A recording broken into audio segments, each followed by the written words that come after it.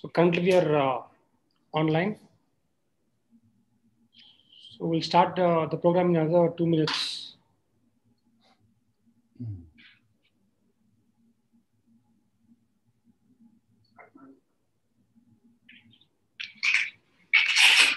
So currently we are online.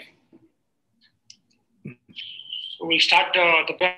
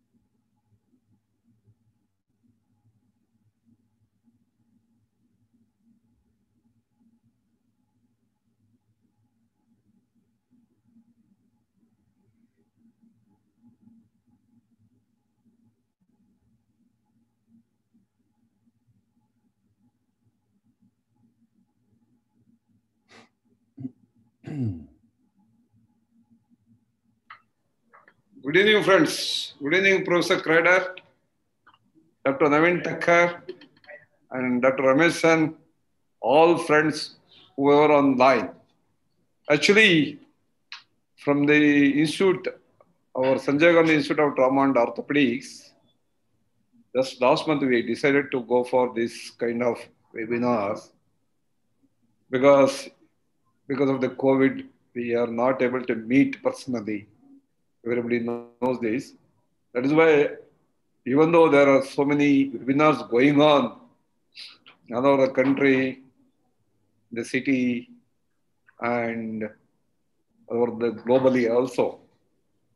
So still, I decided to conduct this webinar from our institute and inviting an eminent professor in their field from all over the world. Last time, we had first webinar we had on lower end of fracture radius. This time, we have decided to do on pelvic-acetabular injuries. Today, we have our professor, a well-known professor from Toronto, Professor Krader from Toronto. He is going to share his knowledge and experience, whatever the tips and tricks. Definitely, we are expecting to know, even though we are managing these fractures day to day, we expect Professor Krader to give some tips and tricks in managing acetabular fractures. And also, I'm really thankful to Dr. Ramesh sir. He readily agreed to be with us and who really doesn't require any introduction. Our country knows him very well. And Dr. Uday Kumar is my close friend. Dr. Lokesh is also with us. I think we can see him on the line. And we have Dr. Naveen Thakkar. So actually, the webinar is co-hosted with the Gujarat Orthopedic Association, and Dr. Naveen Thakkar is on board, and he is going to coordinate with Gujarat Orthopedic Association.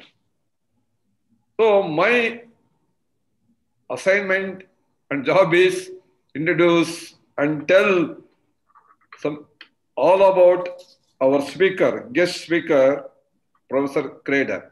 But it is not possible in few minutes to tell about so many pages. Actually, I asked my colleague, Dr. Vamshi, give me some in a brief.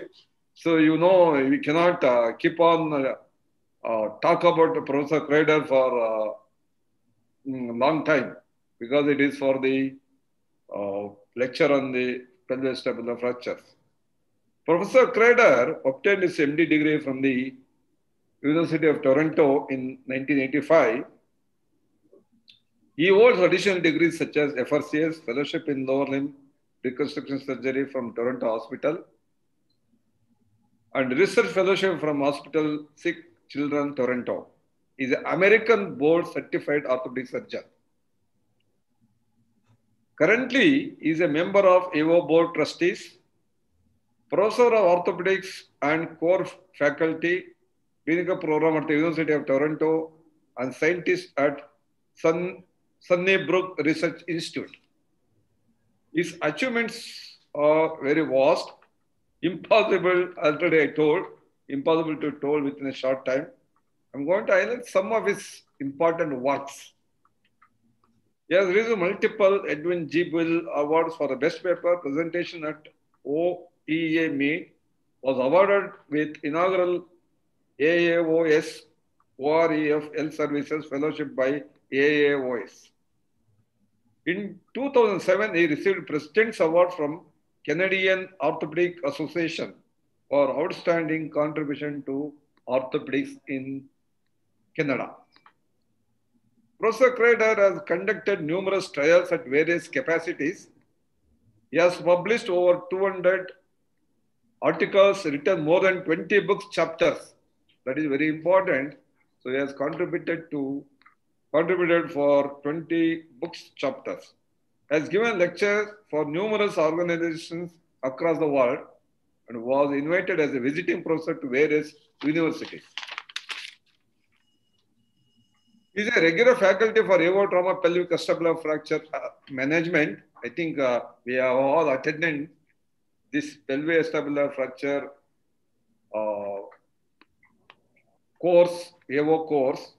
I think we all know him. For the last couple of years, was a course director for AAOS and OTA, fracture pelvic acetabular. He's a world-renowned experienced trauma surgeon with a special interest in pelvic acetabular trauma. Also runs fellowship program for the same at the Sunnybrook Hospital. We are fortunate, honored to have him to be here with us and to give talk for our institute and organizations. I welcome Professor Kreider and I invite you to give talks. I think he is going to give 3 lectures. One is acute management of acetabular fracture. Second, on fragility fracture, osteoporotic fractures. Third talk will be case-based discussion. Our Professor Dr. Uday Kumar also has got some X-rays.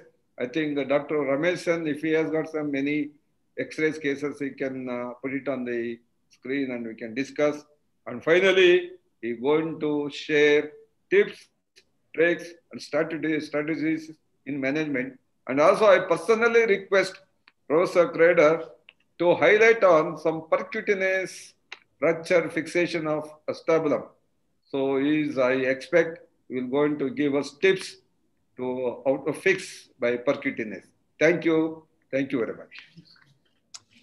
Well, it's a great privilege to share some thoughts with my friends and colleagues. I've had the privilege of meeting many of you in person, and it's truly a privilege. I wish we could be in the same room and share stories and cases in real time, but these are interesting times for all of us and difficult times. Here are my disclosures, which we're required at our university to disclose with any presentations that we give. And this is the first of 3 talks that I've prepared, but I've tried to make all of this case-based and to really, I understand there's a range of participants here, from residents and learners at an earlier stage to very experienced faculty and colleagues. So I've tried to, even in the sort of more simple aspects, have something there that hopefully will be appropriate for everybody to get something out of. So this first talk, the objectives are basically to describe the emergency management and to talk about the indications for surgical treatment and the principles of management. So this is the most basic of the three discussion points. In our experience, and I'm sure in yours too, a pelvic ring injury is often associated with an acetabular fracture, such as this very severely injured person who was hit by a train. And the priority is to save this person's life. And really, that involves the management of a pelvic ring that's unstable. And I think of this as sort of a couple of different basic principles. Stop any external bleeding. And this is a different case, but has an open wound. And it doesn't look like much, but this patient might be hypotensive. And once you resuscitate them, the bleeding starts. So whenever you see an open wound, I pack that and in anticipation of the fact that if their blood pressure is improved, it can really cause a lot of bleeding in a very short period of time. And these wounds can be anywhere from the perineum to the rectum or vagina, and posterior as well. So they need to be looked for. The other area of bleeding, of course, is internal. And we all know that a pelvic ring that expands can't tamponade, and it also can hide a massive amount of blood in the pelvic ring.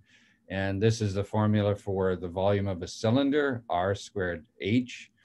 And a binder or a sheet is the correct application in the emergency department. And an acetabular fracture really doesn't get in the way. If there's an acetabular fracture, or in this case, a proximal femur fracture, the important thing is to save the person's life and stop the internal bleeding.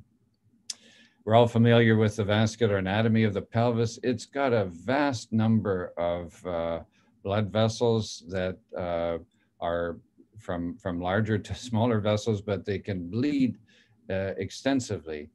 And a pelvis that's moving around can't form a clot and will continue to bleed. And this is a case that you can imagine the disruption of the pelvic vessels there and how much hemorrhage is going to occur in a very quick period of time by the disruption of those blood vessels that we saw in the previous slide. You can't form a clot, and at least there's going to be venous bleeding, which is the majority of cases, but in 10%, there's going to be some arterial bleeding, at least in our series here. And the strategies to stop that arterial bleeding are angiogram, REBOA, or pelvic packing. And it depends on your institution. And if this is of interest, we can discuss this later, but it's really quite institution dependent. And then as far as the acetabulum goes, there are really only two things we can do: reduce a dislocated joint and remove pressure from the femoral head. And that involves traction. So, to the emergency treatment of the acetabulum is really the emergency treatment of the pelvis and the patient overall, and then these two very simple things. So, this is by and large a very advanced group, and we're all familiar with the imaging and classification. So I just wanted to highlight a couple things maybe for the earlier learners that might be on this call. The iliopectineal line is the pelvic brim, except for the very cranial part.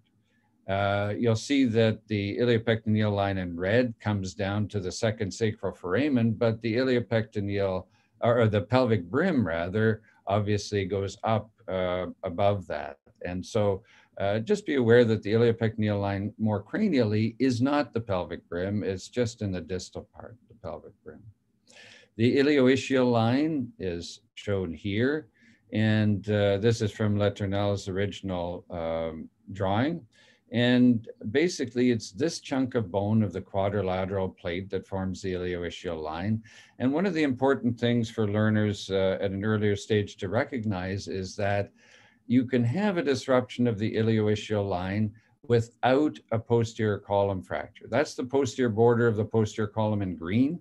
And you can see that the red line can be disrupted with an anterior type of injury, a fragility fracture that involves the quadrilateral plate, but does not involve the posterior border of the posterior column. Often a point of confusion, at least in our residents here. The teardrop is simply what you see there, the line from the teardrop from the cotyloid fossa to the quadrilateral plate. And finally, the radiological roof is just that small tangent at the top. And here is a point that I try to hammer home to our learners here. When we talk about the rim or the lip, we use the term wall and lip or rim interchangeably, but they're really not the same. So here I insist that when they're talking about the lip or the rim, they refer to it as such, and that's really just that point, that red point all the way up and down, whereas the wall is a chunk, you know, it's like you've taken a chunk of the wall out. You can have a fracture through the rim or a line that goes through the rim without having an anterior or posterior wall fracture. And the same applies to the posterior rim and the posterior wall. Again, often a point of some confusion with our residents and learners where they see a fracture line going through the rim and are confused as to whether that's a wall fracture or not. Here's the orientation of the different fractures and the original drawing from Letournel about the columns and so on. And the reason we do that is that sometimes we don't really see much.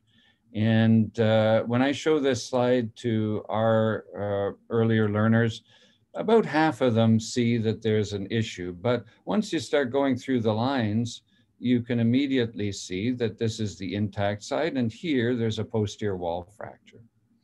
And now on the Jaudet views, it's very obvious, and the lines stand all of us in good stead, and we, have really not learned much more about classifying than Letournel in his original book taught us. I don't think there's been really much advance in that regard. So here's just a very brief discussion about operative or non-operative management. So this is a patient who came to us. He's a 16-year-old male, difficult reduction. They tried 3 times outside, and he's got no other injuries and this small posterior wall. And we can, again, if this is of interest, discuss later, but in my hands, I don't do an EUA, I don't do a stress test of any sort. If there was a dislocation and if there is any sort of posterior wall, then in my opinion, that is something that I would fix. Although Paul Ternetta has published on this early on and has also shown series where non-operative management was quite successful without any late instability or degenerative changes. But this is something that our residents would need to be aware of. This is a little bit more, we'll get a little bit more interesting now. So surgical approaches, the options are for a posterior column or a wall, the Kocher, Langenbeck, and Gibson, and for the anterior column, the ilioinguinal, AIP, iliofemoral, Smith-Peterson. We'll talk about all of these with some cases in a minute. And then the extended approach, which is still has a role today, and we'll go through that with a case. Obviously, for a posterior wall, such as the case we just showed, this would be the approach options. And the important thing is obviously to protect the sciatic nerve by keeping the knee flexed and the hip extended, but there are other nerves to protect as well. And here are the sort of the choices. The Kocher-Langenbeck is the most posterior approach, splits the gluteus maximus, the original description of the Gibson, and then the modified Gibson approach. And I've gone exclusively for all posterior approaches, pretty much to the Gibson approach. And I'll show you why. So this is the inferior gluteal nerve, so named because it comes out inferior to the piriformis muscle and innervates the gluteus maximus, and it branches quite quickly. And you can see that if you were to carry that Kocher-Langenbeck incision posterior, you would probably divide some of those branches. And, you know, when I did a Kocher-Langenbeck, I would put a suture around to prevent it from splitting more cranially. But yet I had one patient who was very unhappy. This is not that patient. This is a picture from the archives who had an inferior gluteal nerve branch injury and atrophy of part of the gluteus maximus. And the Kocher-Langenbeck approach, you know, has that as a risk. It certainly doesn't happen in all cases, but I've had one case, and that prompted me to explore the Gibson for more and more cases, and now it's what I use exclusively. This is a picture. It's hard to, this is a cadaver, but the leg is to the screen's right and the head is to the left. And the three red dots are perforating vessels that come out at the leading edge of the gluteus maximus. And if you follow those vessels, you will have the correct interval for the Gibson approach and have a minimum of dissection in terms of peeling off the gluteus maximus and separating it from the tensor fascia lata. And you can carry that as cranial as you want. You have to watch the gluteus medius underneath. The other thing that's very important to recognize is the ascending branch of the medial femoral circumflex. And that's at risk if you take down any part of the quadratus, but you do need to be careful, even a bit more cranially, when taking down the obturator internus. So we take great care to identify the vessel between the inferior gemellus and the quadratus, and the ascending branch is, of course, lateral to that and deep to that, but that's a good landmark to not go distal or caudal to. And then I don't use, in my practice, any routine prophylaxis except for the extended iliofemoral approach. But early on in my practice, I certainly had a great many patients with a little bit or even a lot of heterotopic bone. And I think it's because I was less competent or less confident doing atraumatic surgical technique. I was probably retracting more aggressively and causing muscle trauma, and then not recognizing that and resecting it. So one of the things that Chip Rout, who is one of my mentors, taught me is to look carefully at the gluteus minimus at the end of a posterior approach. And almost always this caudal portion is either from the injury or from the dissection damaged. And it's a good idea to resect that to minimize the risk of heterotopic bone. So I do that routinely now and try to be a little bit more gentle with my dissection than I was earlier in my career. And I have not needed to use routine prophylaxis. We should talk briefly in the posterior aspect about marginal impaction. We all know what that looks like. Here's a case of mine. You can see the femoral head and the impacted area. The next slide will show that impacted area elevated and bone grafted behind it. And one of the things that I now do is to secure that piece with flat-headed intra-cancellous screws. So where the black dots are, I will now put some flat-headed screws to hold that piece in place, because I found that despite the bone grafting, it just really seems to want to recoil when it's an unstable fragment like that. The other thing is, of course, to keep a lot of cancellous bone on the piece when you do elevate it, like we've tried to do here. This is what that looks like. You can see those flat-headed screws that are actually intracortical, so they're in the bone, and the main part of the posterior wall is put down on top of it. These are other alternatives that you're all familiar with, and that's what that looks like. When I use a hook plate, I'll always buttress it with a plate close to the acetabular margin. So this is what we've talked about. And I think we can go on to a couple of cases that illustrate some additional points. So here's a 62-year-old. He's pretty healthy. He fell 12 feet onto concrete. He works as a farmer. And here's his injury film from outside. And here's a CT scan. And here is his 3D reconstruction. So a fairly typical pattern involving both the anterior and posterior column.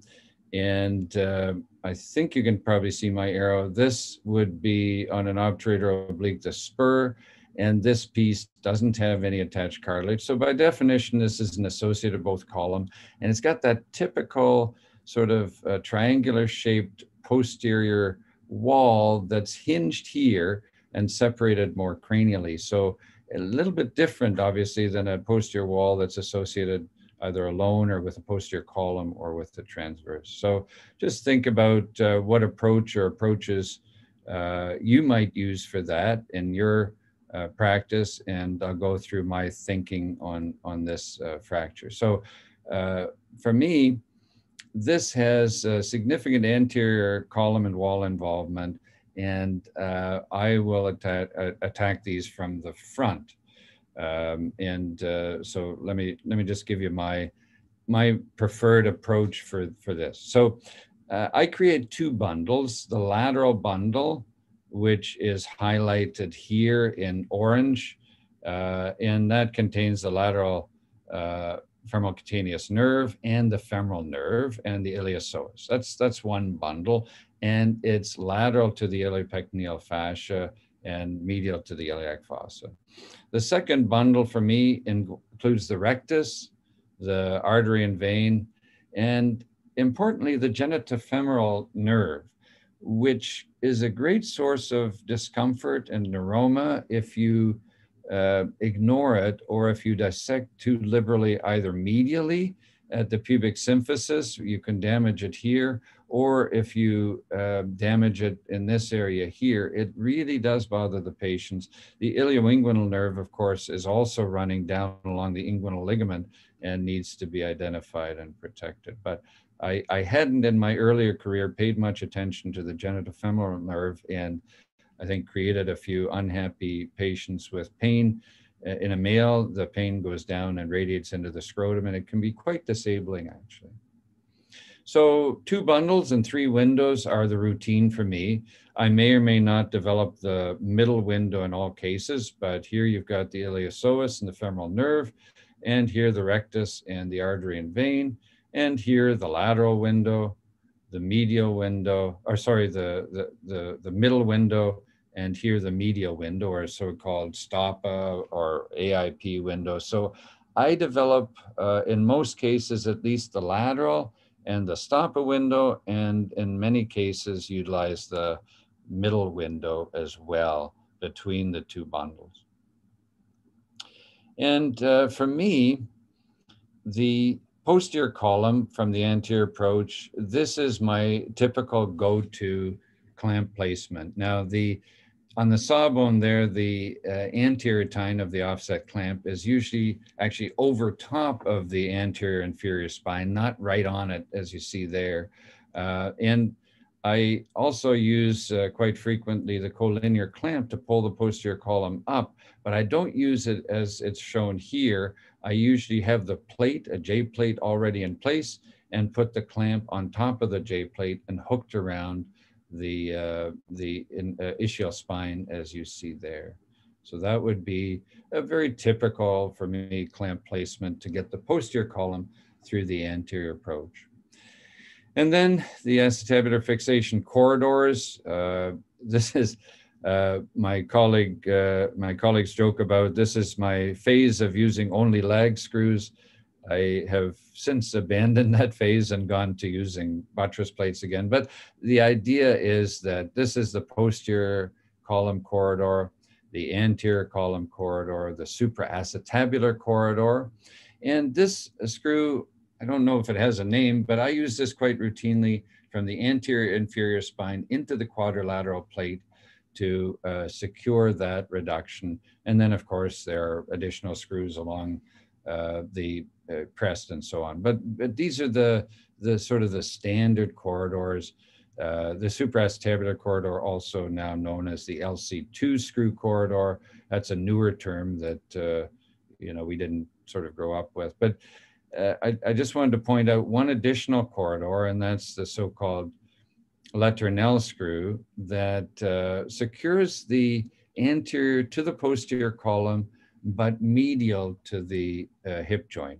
And this was described by Letournel as potentially going through the cotyloid fossa area, but it's still extra-articular in the sense that it's not going to damage the femoral head, even if it does enter the cotyloid fossa. A, it's quite caudal, and B, it's deep. The cotyloid fossa is quite thick in that area. So it would essentially go through the teardrop bone.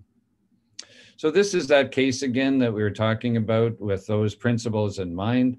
This is the piece of the posterior column that I push on with that clamp. There you see an intraoperative photo where we're trying to do that. And you can see the anterior tine is actually on the outside of the pelvis. It's gone through the area between the superior and inferior iliac spine. And that's where it typically sits.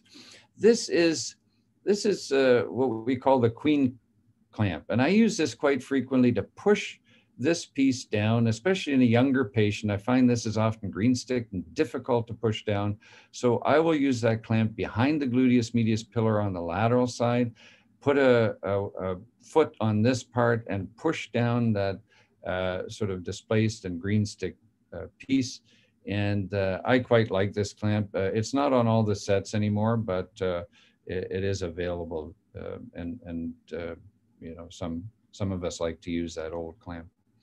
This is what it looks like in the obturator oblique view. You can see the foot there pushing that piece down. The offset clamp, you can see behind the joint there on that posterior column piece, pushing it all in together. And then once you've got it clamped, for me, it's just then utilizing the various corridors. And you can see us here getting ready to put a screw down into the posterior column corridor. And this is the 2-year follow-up here. And this is the AP. And these are the oblique views. You can see the long cannulated screw is the posterior column. That I put in first, then I take off the clamp, and then I put the screws in on the J plate. And all of these screws here are linking the anterior and posterior column, including the so-called Letournel screw. So in this situation, for me, that's sufficient. I don't add a second plate. I don't add a linked plate. This, for me, completes the fixation because the quadrilateral plate piece is attached to the posterior column. And when I've reduced the posterior column, that includes a reduction of the quadrilateral plate. Linking the two columns for me is enough. I don't find that the quadrilateral plate is an issue. It doesn't displace when you have this type of a fracture. So, you know, for me, the anterior approach uses many or as few windows as you need. For some people, it's like religion. I only do the AIP, or I only do the stop, or I only do this. I use whatever I think I need, and use mostly 2 windows, but very frequently 3 windows. And again, from my experience, learn from my early mistakes, watch out for that genitofemoral nerve, or you might have a few unhappy patients. We've talked about the clamp placements. And again, you know, the fact that for this particular pattern, I will only use a single plate. So let's look at another fracture here. So this is a fellow that fell off a ladder, and initially you look at this and it looks very similar to the case we just saw. And, you know, maybe a little bit more, you see a bit of a flat line on the cranial cartilage. So that may be a little bit of impaction there. But to me, this is quite a different fracture.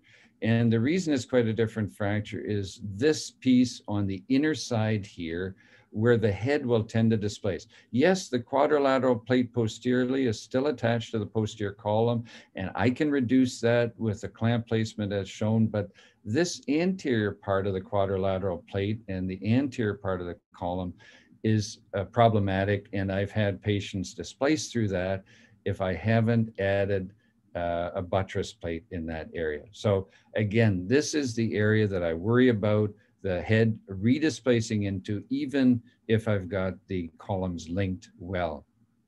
So this is what I've done in this case. And this is a fairly early follow-up. And this was when I was going a few years ago through a phase of letting everybody immediately weight bear. And I don't do that anymore, and I'll just mention why in a minute. But you see here the intrapelvic plate pushing that piece over. And this screw here, the screw in that corridor that I said I don't really think it has a name, that's to deal with the marginal impaction that we push down, and that screw kind of secures that, as does this screw from the intrapelvic plate there. So those are the two screws that secure.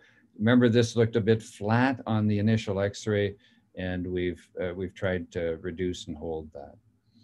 So again, you know, I use the intrapelvic plate really only if the quadrilateral plate is completely separate from the posterior column and I can't link the two, or if there's that anterior comminution. And this patient did well. I haven't seen him for a few years, but I have experienced some early failures with immediate weight bearing, especially if there's impaction. And I've reverted back to keeping these patients toe touch weight bearing for 8 to 12 weeks. I think I've created some issues that I didn't need to deal with, and had to do some early total hips where I really should have kept them non-weight bearing or toe touch weight bearing. And I don't think the fixation really can prevent, you know, if you've got an impacted piece, you may have buttressed it, but I don't think you can prevent that from re-impacting. It's similar to a tibial plateau or any intra-articular fracture. I don't let those weight bear either. So just to summarize this first principles talk, the emergency management of an acetabular fracture is really the emergency management of the pelvic ring, reduce dislocations and put traction on if there's cartilage that's in jeopardy. Know when to operate. We talked about that very briefly in terms of you know, non-operative management of posterior wall fractures. We could have talked about infratectal fractures, and I've got a case of that if we get to it in the case discussion. But the big thing is there is good evidence that the more experience and the more you have a team that is interested in these fractures as opposed to being a lone wolf, the better the outcome is. And we've talked a little bit about the different approaches and my rationale for using the Gibson approach for the posterior approach, what I do in the front, and so on. And again, I hope you learn from my mistakes in terms of the genitofemoral nerve and the issue of early immediate weight bearing with some of these fractures. So that's it for the first principles based talk, and I'll stop sharing the screen. And I don't know if there's very nice, Professor Crader. May I? One of these listeners have asked a question. They want to know.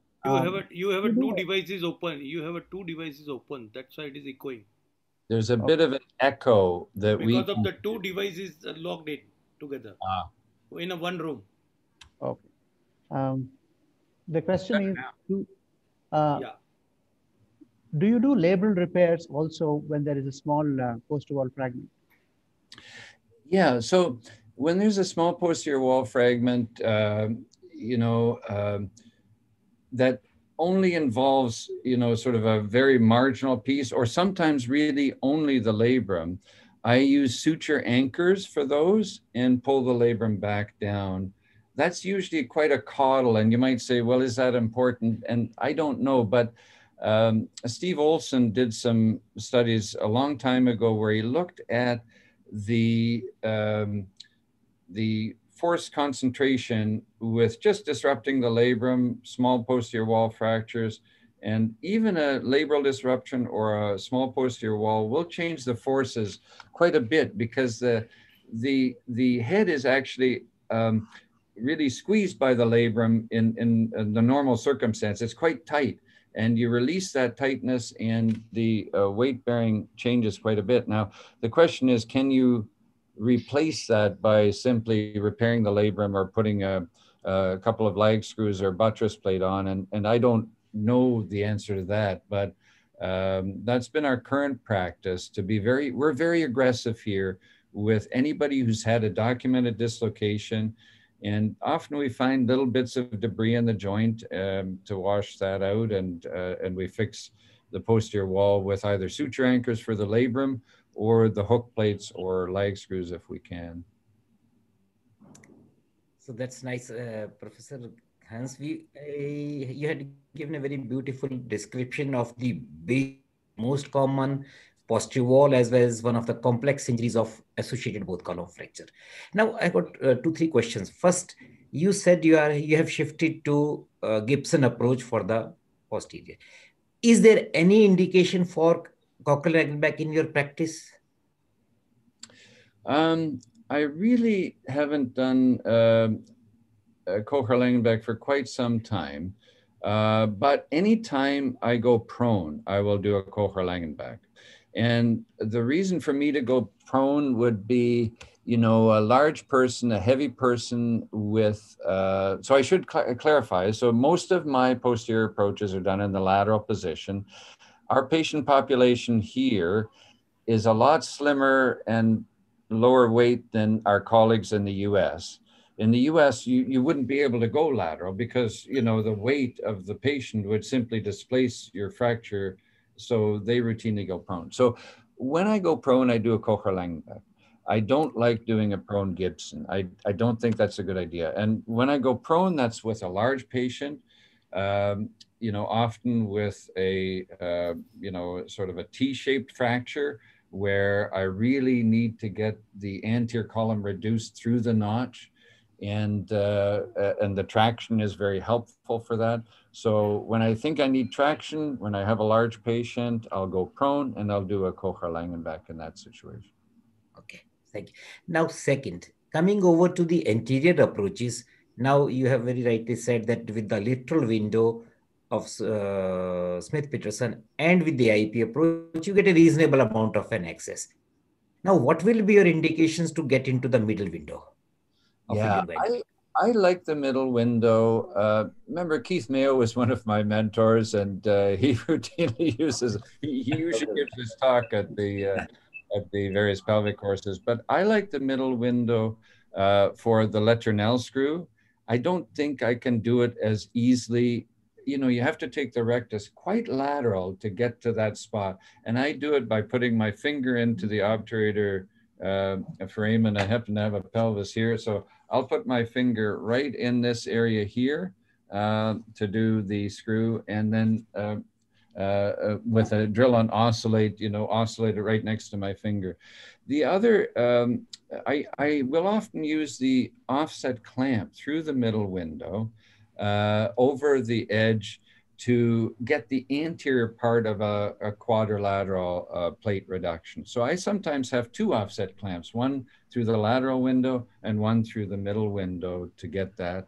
And fairly commonly, you saw when I added the second plate, I will put a short angled clamp through the middle window on top of the plate to pull that you know, anterior comminuted piece laterally and keep it held while I put the screws in to that interpelvic plate. So those are the most common reasons I use the middle window.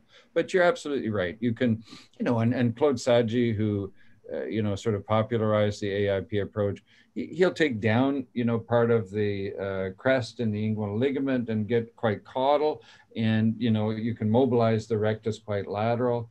But as opposed, so, you know, for me, as opposed to really retracting the tissues aggressively, I'll just do that middle window.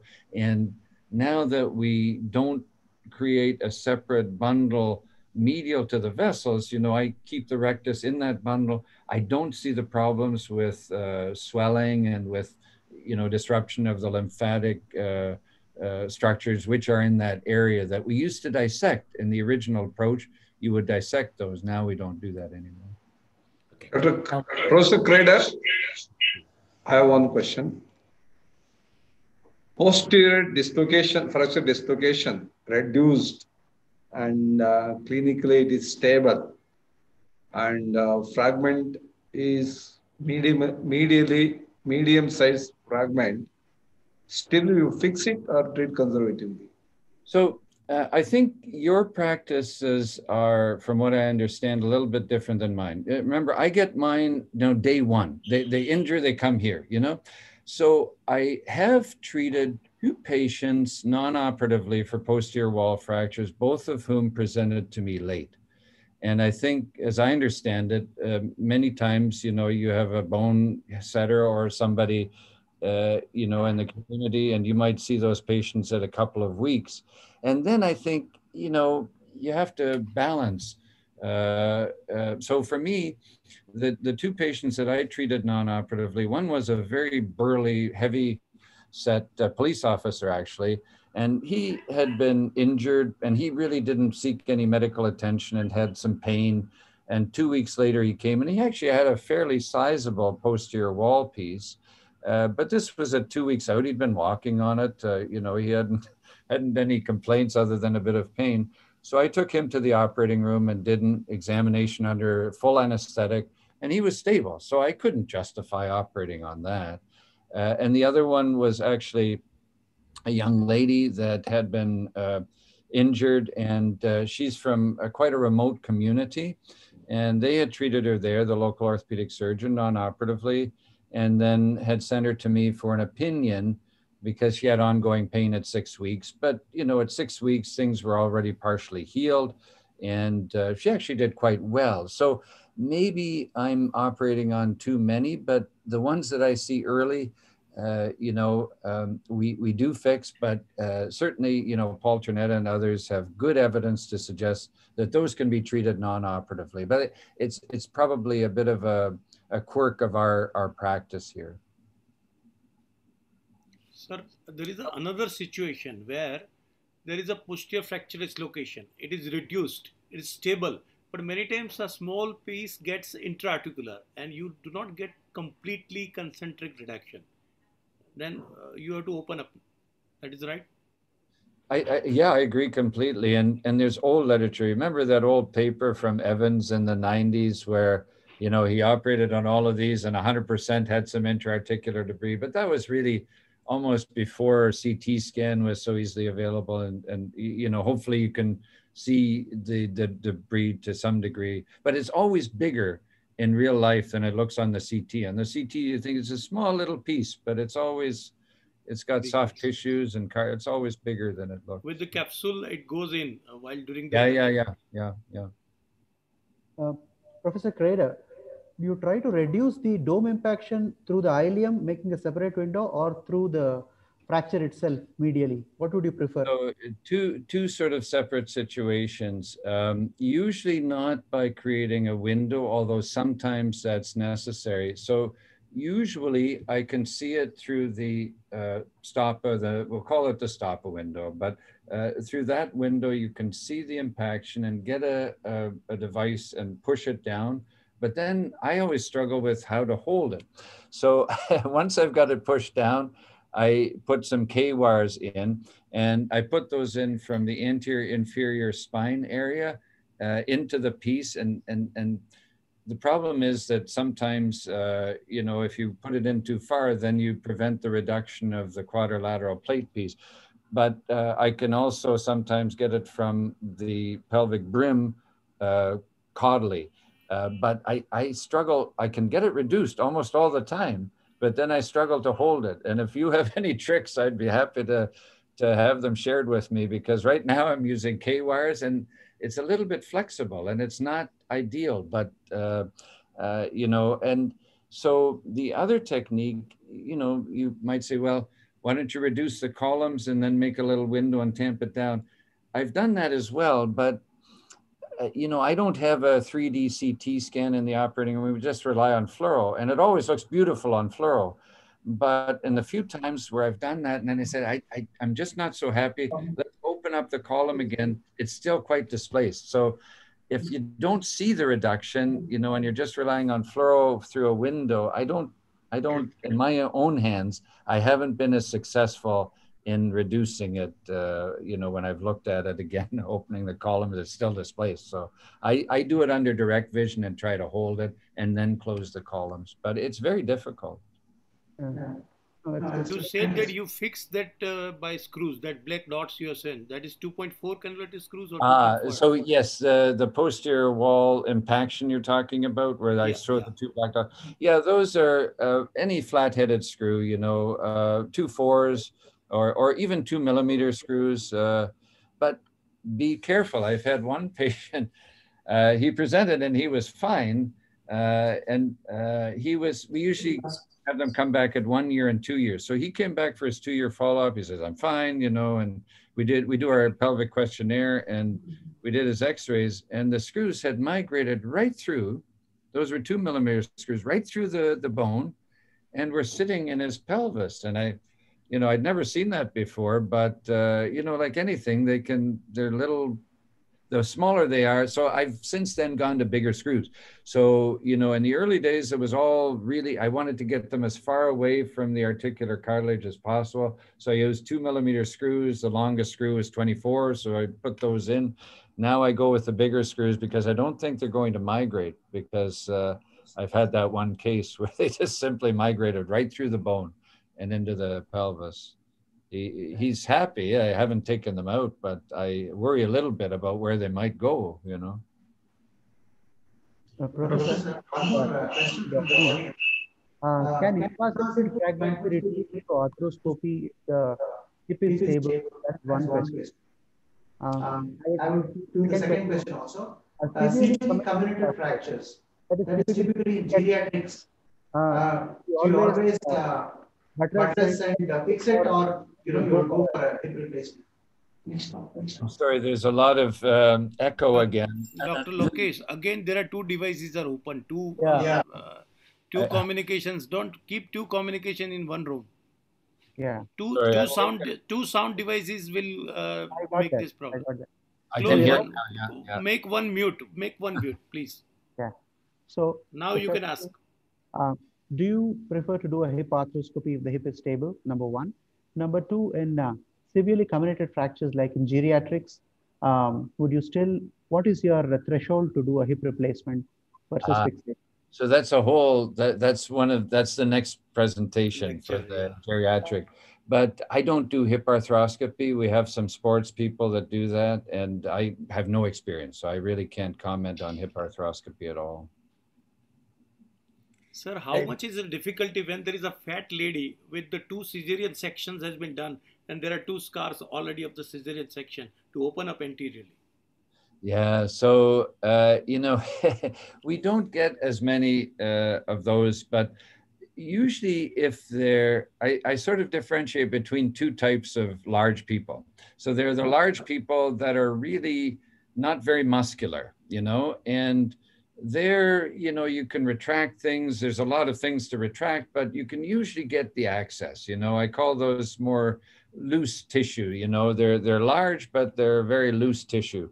And then there are the muscular people. You know, the muscular guy who's got a big belly, but it's all muscle. And those for me are the more difficult ones. And the most difficult case that I can remember was a patient. He had a condition, a syndrome, and he was 562 pounds. That's large by any standard, even US standards, and certainly by Canadian standards. But he was also very tall, and he had a T-type acetabular fracture. And so that's the type of patient that I would try to do things from posterior as opposed to going to the front. And so we didn't do him prone, we did him lateral because you can't put him prone. We used 2 tables. One table had the belly, the pannus, and the other table, the body. And we used traction and so on. But we don't see, you may have more experience with those than I do, but I will try to stay away from doing an anterior approach if the patient is so large, because I find it very difficult. What about the cesarean sections, previous cesarean sections? We don't worry about those so much. We have a lot of patients, you know, we have a clinic here, the Shouldice Clinic, that does sort of a hernia repair that's biologic, and then we have repairs with mesh. I'll just cut through that. I don't worry too much about the cesarean sections. You know, you can usually mobilize the rectus still. At least that's been my experience. What I do warn the patients is that if they've had any sort of phalangeal incision, cesarean section or otherwise, you know, maybe for a bladder, that we might rupture their bladder. And I have gotten into the bladder a couple of times. And in the early days, I was very excited about that and called the urologist to repair. Now, it's easy to repair yourself. 2 layers, closure, catgut on the inside, and then some Vicryl on the outside, and it's not a big deal. But I do warn them if they have that scar down there that they might have to have a catheter for a prolonged period of time, because you can damage the bladder for sure. Yeah, Professor, I think we'll move with the next talk because we are short of time. Yeah, thank you. Of course. Let me share screen. Huh. Let me make sure I have the other talk. All right. You will need to share the screen again. Yeah, sorry, I'm just pulling up the correct talk here. I had the wrong one open. There we go. And there, that should be it now. Oh, sorry, the wrong talk again. Let me close that. And this one.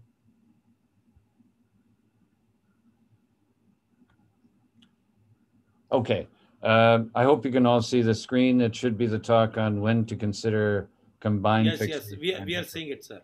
So that's exactly the question that was asked. So this is all case-based. So let's go through this. So this is a 51-year-old male who is scheduled for a left total hip replacement at an outside institution. He's not my patient. And he had a recent right total hip replacement and was involved in a car crash. So here you can see the left hip. It's got obvious arthritis. He's got a significant injury there. And here's his CT scan. The right is also in need of some attention.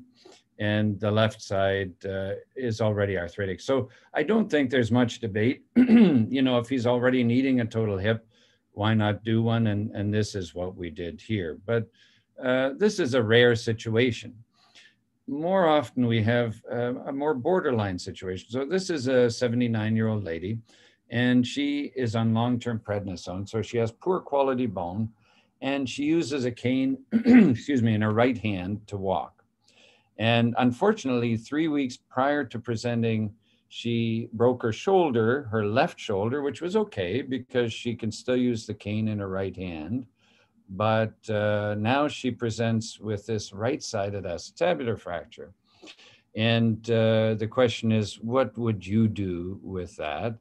And let's just go through this in a bit of an organized fashion. So the goals for this session are to sort of think about the variables that are associated with fixation failure, and then to be able to plan a management strategy that includes immediate total hip replacement. And then just I wanted to review a bit of the literature on the risk, because I think people overestimate the risk, at least in this area, what the risk is of a combined fixation and total hip. And you might say, well, what about non-operative treatment? So we use that in somebody who's palliative. You know, they're very sick or they're non-ambulatory. But the problem is, you know, most of these patients have unstable fractures. I guess you could say if there's a secondary congruence with an associated both column and the hip stable. But in our experience here, at least, that's quite rare.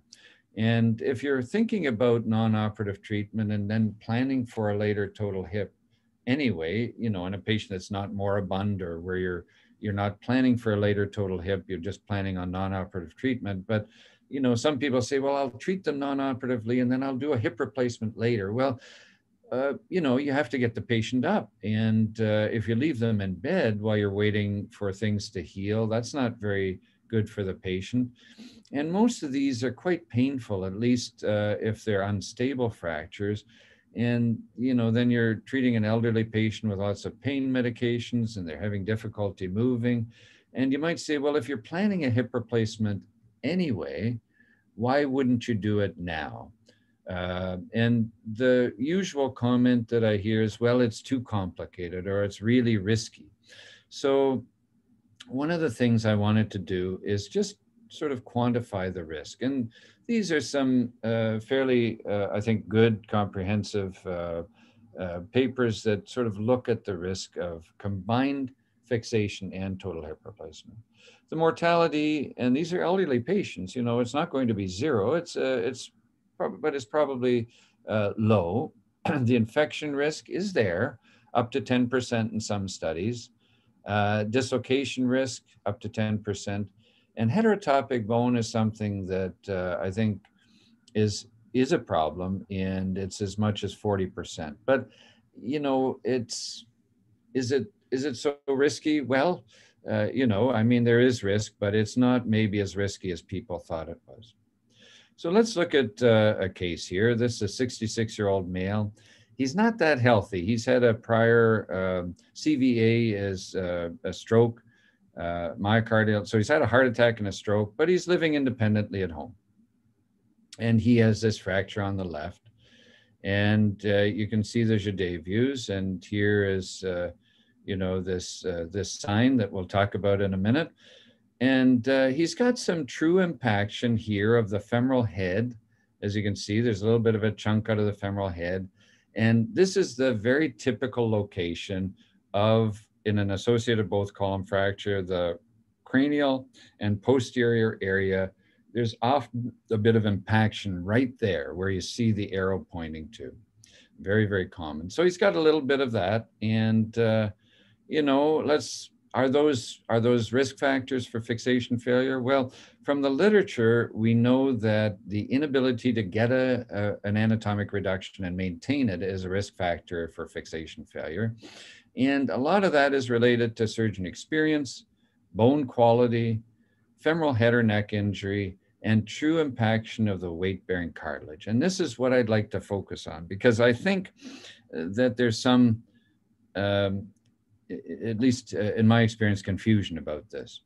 So this is that patient, and Jeff Anglin has described the gall wing sign and said it's a bad prognostic indicator. But I think many people are misinterpreting the gall wing. And here is my thought on this. If you see curved cartilage that's displaced out of the way, it may in fact not be true impaction. And all you have to do is put that curved piece of cartilage back where it belongs, and it'll be fine. So here's a situation where that's the case. Here's that area that looks like it's a gall wing, and it's not true impaction. You can see it here through the three-dimensional, looking through the other sciatic notch and seeing that that's really just a piece of normal articular cartilage. It's not impacted, it's curved, it matches the femoral head. All that has to be done is to replace it back to where it should be. That's the piece that you're looking at. That's not the impacted area. The impacted area is that cranial and posterior area, and it's not that bad. So this is what you're looking at. You're looking at a piece that's displaced. It's creating that gall wing appearance, and all you have to do is push it down and the gall wing will go away. So that's the case again. You see the little bit of impaction, you see the head impaction. And, you know, my impression was that this was not a high risk for fixation failure. And I fixed this patient. I last saw him at 7 years. It's been quite a few years since then. And you can see again, the hopefully strategically placed screws to deal with that posterior and cranial impaction and a fairly limited sort of fixation. The femoral head notch is still there, but this picture is taken at 7 years, and he was still doing fine at that point. So to me, the gall wing is not necessarily a sign of impaction. it's a sign of displaced cartilage for sure, but it often is not a bad prognostic finding. So again, I used a single J plate here, and we've talked about that before, and delayed weight bearing, we've talked about that before as well. So let's look at another case. This is a 76-year-old female, and she was struck by a motor vehicle. So she's elderly, but this was a high energy injury. She's got a GCS of 6. She has an atlantoaxial dissociation, flail chest, humerus fracture. So she's a true trauma victim. And here is her x-ray here in the trauma bay.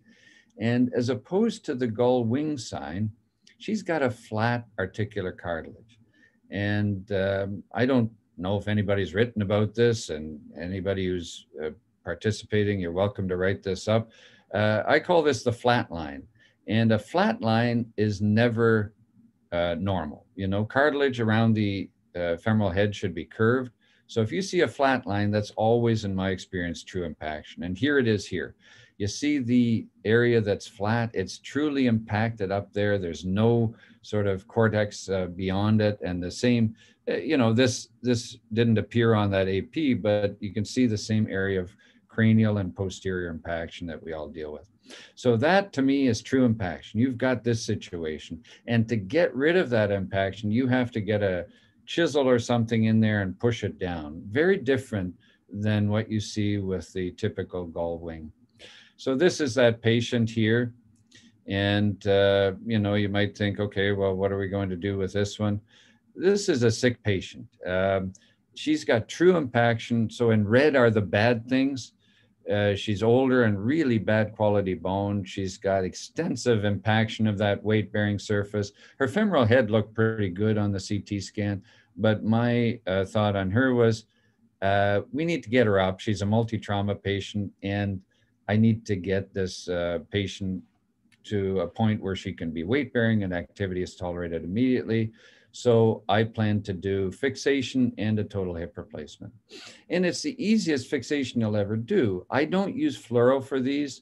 I do use a radiolucent table just in case. And, you know, you might ask it, well, if you don't use fluoro, why use a radiolucent table? And I don't know.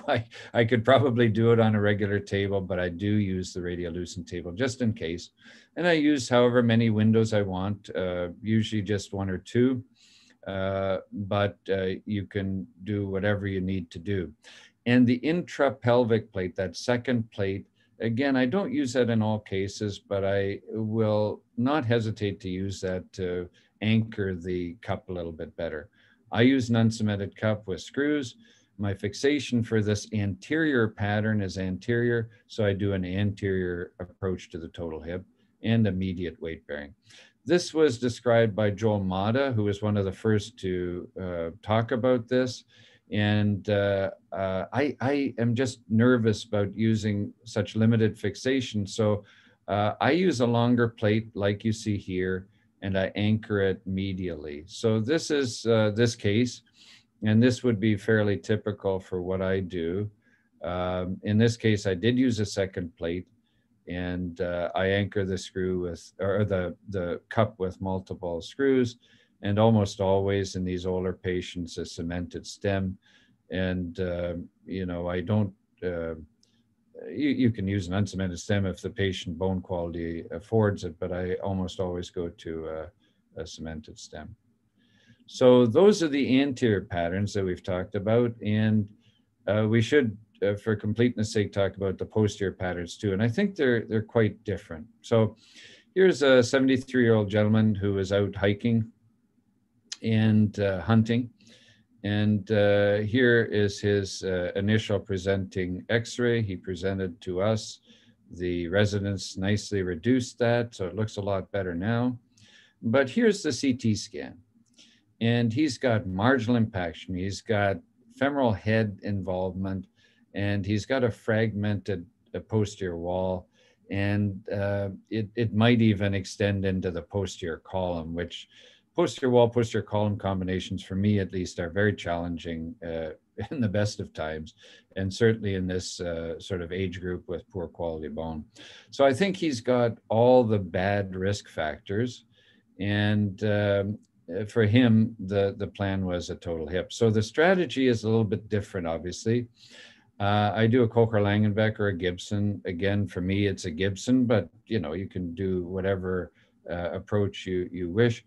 And I don't do posterior total hips. Many of you might think this is very easy. For me, it's not that familiar because I don't do a posterior total hip replacement. But I've learned to make sure you take just like you who do the posterior total hip, take the rotators and the capsule off the femur and peel that all back as a continuous layer, because I have early on had some instability, probably because my lack of familiarity with the posterior approach. Minimize stripping of the posterior wall. And the next point is, I think, very critical. Put a lag screw in that posterior wall piece, not just a buttress plate, because as you're putting the reamer in and pulling the reamer out, if there's nothing securing that posterior wall piece, you might have a buttress plate there, but it'll just flip in to the hole and flip out in your wound. And so I had that happen. And if you put a couple of lag screws in to hold that piece in place as you're reaming and pulling the reamer in and out, that won't happen. So that's what I've learned. And total hip, you can do whatever you like. In this case, I think we did uncemented total hip, and he was back hiking, and weight bearing is tolerated immediately, back at hiking at 3 months. So, and there are the Judet views there. So just to summarize this, we know from the literature and from our own experience that older age and poor bone quality is a high risk factor for fixation failure. If you've got extensive involvement of the femoral head or neck, and if the hip was dislocated, especially posterior dislocation, wall comminution, and true impaction of the weight-bearing surface, that's the dome or posterior wall. So for me, that's a flat line, or the typical marginal impaction of a posterior wall. I think there's some controversy about weight bearing after just fixation. As I said, I've reverted back for not total hip. I'm just talking about just fixation. I delay weight bearing on those, especially if there's been a bit of impaction that I've reduced. And there's some controversy regarding the outcome of fixation and total hip. And you can see that in the literature, there's quite a range from 0 to 10% of, certain complications, and 10 to 40% of heterotopic bone. But I don't think the complication risk is as high as we initially thought. There's a perception that it's really hard to do the anterior patterns, and I think that's probably not the case. And there's a perception that the posterior wall patterns to do a combined fixation and total hip are really easy. And I think that's probably not the case either. I think, they're both, they both need to have careful attention to detail. So again, that's my experience. This is a review that was done by Andy Schmidt, and this is an American Academy webinar that we did some years ago. And again, the treatment recommendation is that most of these elderly patients with fragility fractures still deserve fixation and can be expected to do reasonably well if it's done with careful attention to detail. So I don't want you to get the impression that I treat, the majority of these with total hip replacement. It's really the minority. I'd say, the vast majority of these fragility fractures we fix, and they tend to do pretty well. So that's it for that. I'll stop screen sharing and happy to entertain any thoughts from you or questions. I have a question regarding what is the observation we have in elderly, that in patients who get ABC fractures, we don't get a true impaction. We get impaction in those patients where we have got a AC, anterior column posterior hemitransverse. And eventually, keeping that as an indication, these elderly, most of those cases tend to get in for a replacement, and anterior column and ABC fractures tend to be settled otherwise by fixation. I mean, it's just an observation we have got it. Now the question, I just want to know how often you had to change your option on the table from reconstruction to a replacement. I've not done that. I know you're asking, you know, you get in there and it's worse than you think. I spend a lot of time, and we're lucky we have a group of people here, and any difficult case we bounce around. We'll look at it as a team. We look at it together. We look at it with the fellows, and we think about it a lot. So usually when we go to the operating room, we have our plan, and for me, I've not changed midstream, to be honest. I've never taken a patient and said, oh my God, it's worse than I thought. We better do a total hip. So that hasn't happened yet, but I think that's just basically because we really think about these as a group. You know, it's not just me, it's not just Dave Stephen or Richard Jenkinson. We all look at them together and come up with a plan. So we haven't had to do that yet. And then there is a related thing which you have partly told, that once the reconstruction is done, you are not putting them on weight bearing initially for 6 to 8 weeks, if we talk about a full weight bearing. But a person who is elderly enough, and if you are getting him out of the bed, he may not be able to understand what is partial loading or partial weight bearing. So what is the level of ambulation you permit to a patient who has got a pure fixation? Exactly. And who has got a replacement done along with? It actually factors into my decision making now. And, you know, we went through a phase, the three of us who do the pelvic work here, where we, you know, sort of said, look, you know, we should get these elderly that we fix weight bearing right away. And we've all had some failures. So we've backed off. So now it factors into my decision making. So I'll give you an example. And I have this case on the computer, but a gentleman who is blind. He fell over his seeing eye dog, and he had an anterior plus posterior hemitransverse. So, you know, the typical fracture, not much impaction, less than even the case that I showed where the femoral head was notched and we fixed him. And I think he would have done well with fixation, but he did have a little bit of impaction.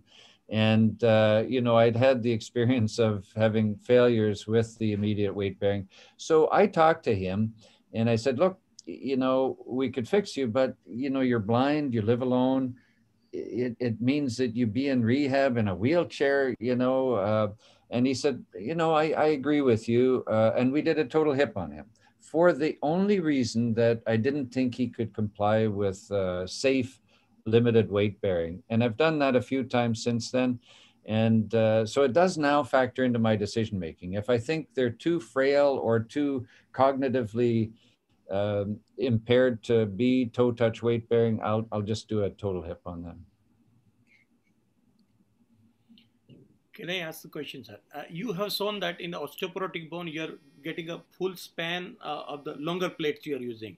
Where is the indication for use two plates? Because you usually favor only one plate. Yeah, so it's similar to when I fix the fractures, you know, without total hip replacement. I use the similar criteria. So if the quadrilateral plate is completely dissociated from the posterior column piece, and if the anterior part, because you might say, well, you're going to put a cup in, you're going to anchor it with screws, and you're probably right. I'm just being overly cautious, I think. So I will add the intrapelvic plate if that anterior comminution is there, and I don't think I can, you know, prevent the cup from potentially twisting, you know, rotating into the pelvis.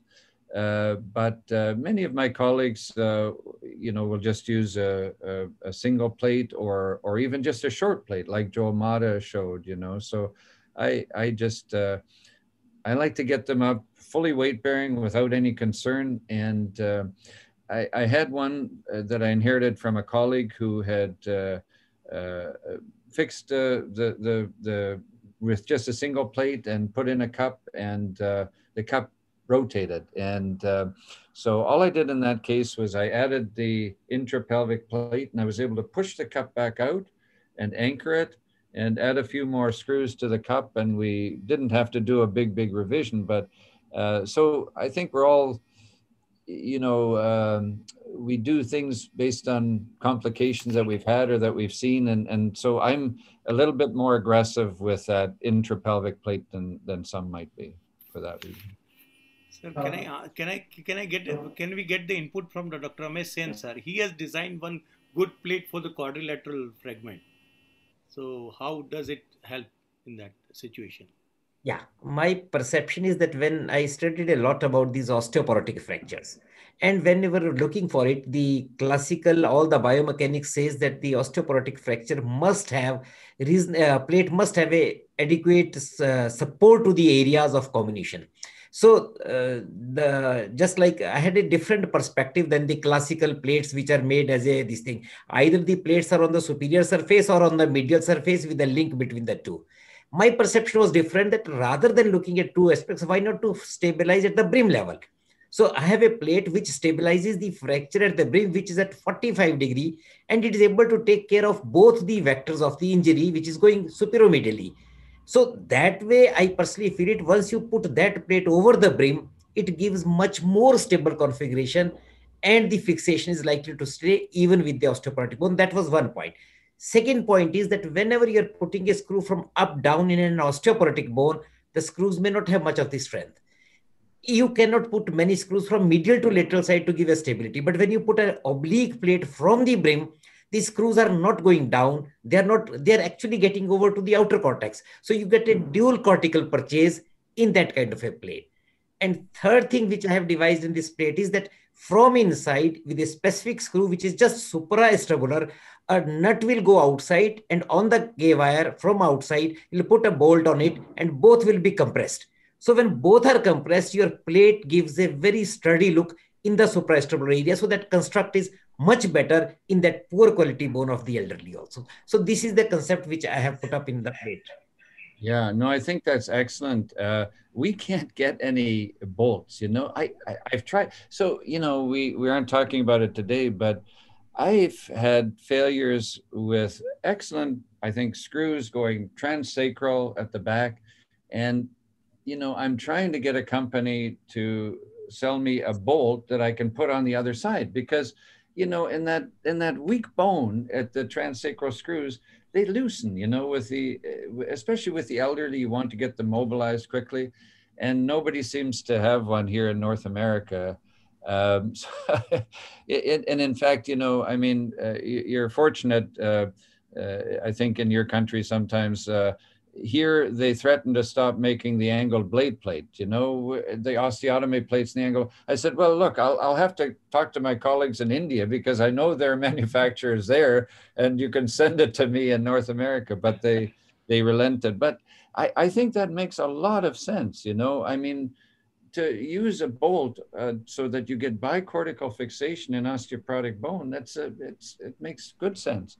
And I have no experience with the linked plate. You know, there's a company, and I guess we shouldn't be we should be a little bit careful, but there's a company that makes a linked plate here in North America, and I suspect your plate is a little bit different. And, you know, for me, their particular plate I've struggled with, because you know, you either get the one plate in the right place or the other plate, and so I'm sure your plate is more careful.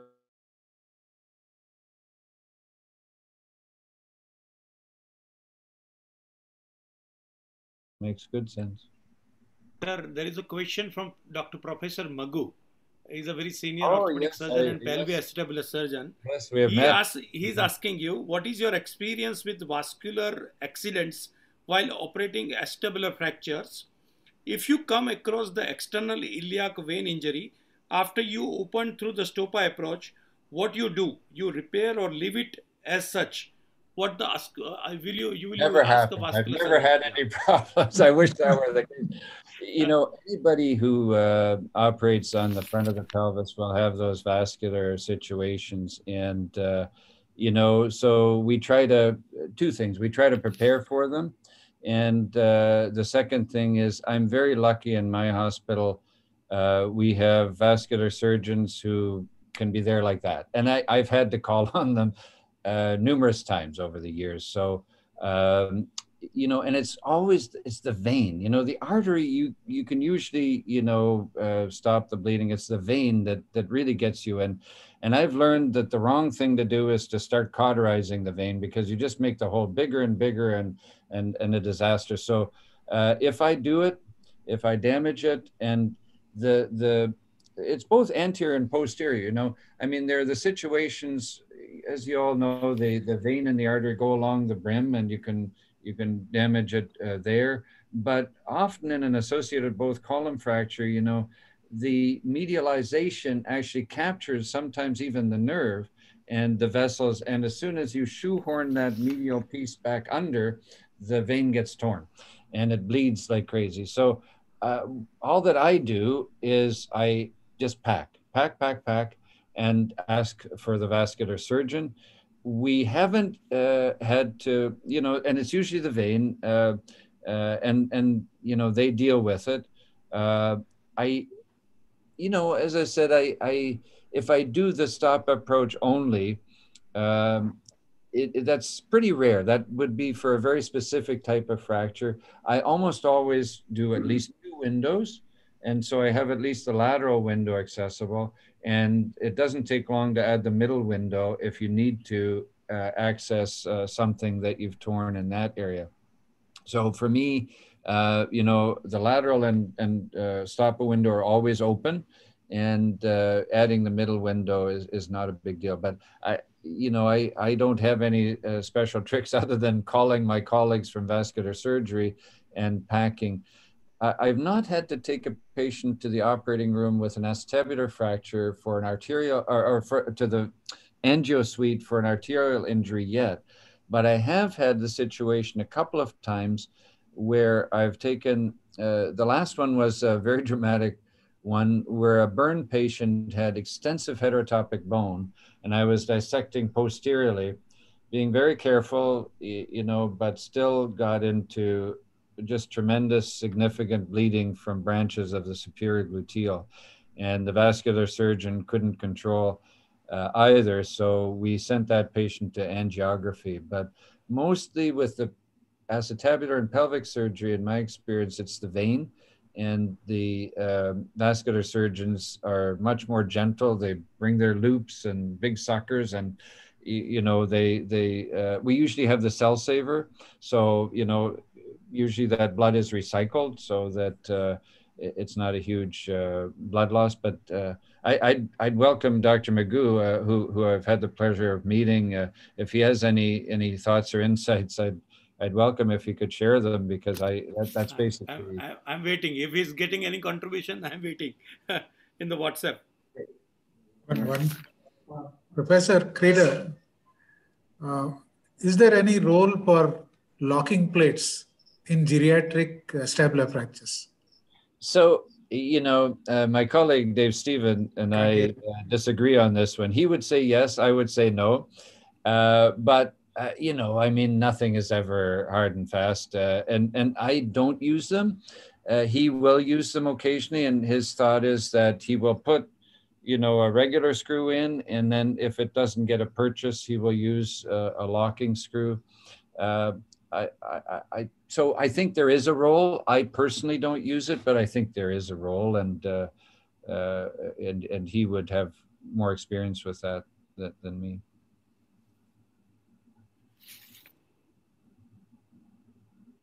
Thank you, Prof. So we shall go with the next session. Okay, so the last session is just some cases to hopefully illustrate some points.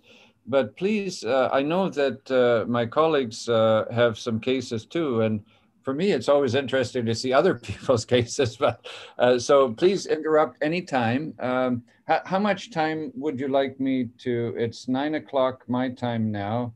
We'll have around 20 minutes to 30 minutes. 30 minutes? Okay, so why don't you, I'll set a little timer, but please interrupt me anytime, because, you know, I just put many cases in. The first few have some specific points, hopefully to illustrate, but I don't want to use the whole time. I think I'd be keen to hear your cases and your experience and share your thoughts. Okay, so I will do the case presentation.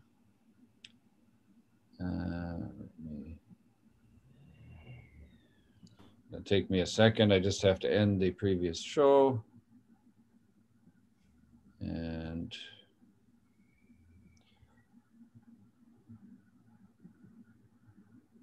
all right.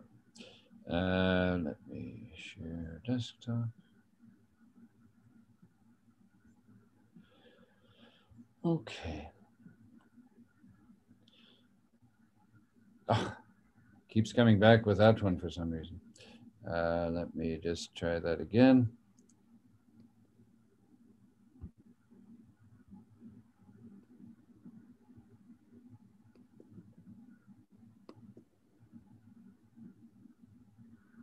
Cases, okay.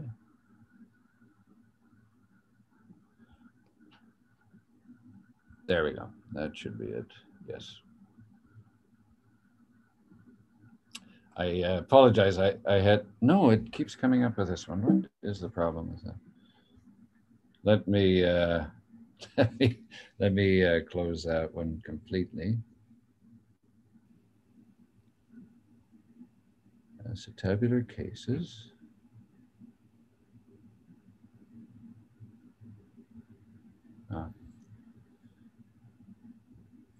Desktop. Well, there goes our 30 minutes, right? Sorry about that.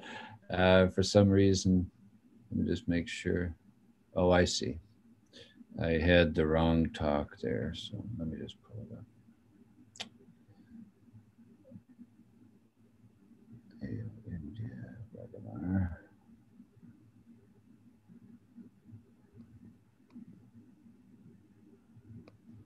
Oh, I see. It's just mislabeled. Okay. It is just mislabeled in the title.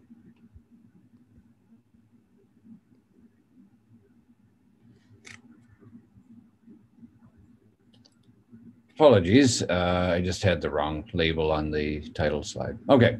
Here we are. So this is first case here. And the objectives for this particular case are, you know, to again go over some emergency management and just some, this is a variant of a common fracture and just the categorization. So this is a sick patient, 25-year-old young lady, and she's sick. She's been struck. And here is her initial x-ray. So I'll just give the participants and my colleagues a minute just to look at that. And she's got many, she's a multiple trauma patient. She's quite sick to the point where we have to think about doing some damage control. So we had wrapped her in a pelvic sheet, and she had gone to the interventional radiology. That's what IR stands for, angiography, and there was nothing to embolize. And she has a brain hemorrhage, internal carotid artery dissection, injury to her opposite carotid artery.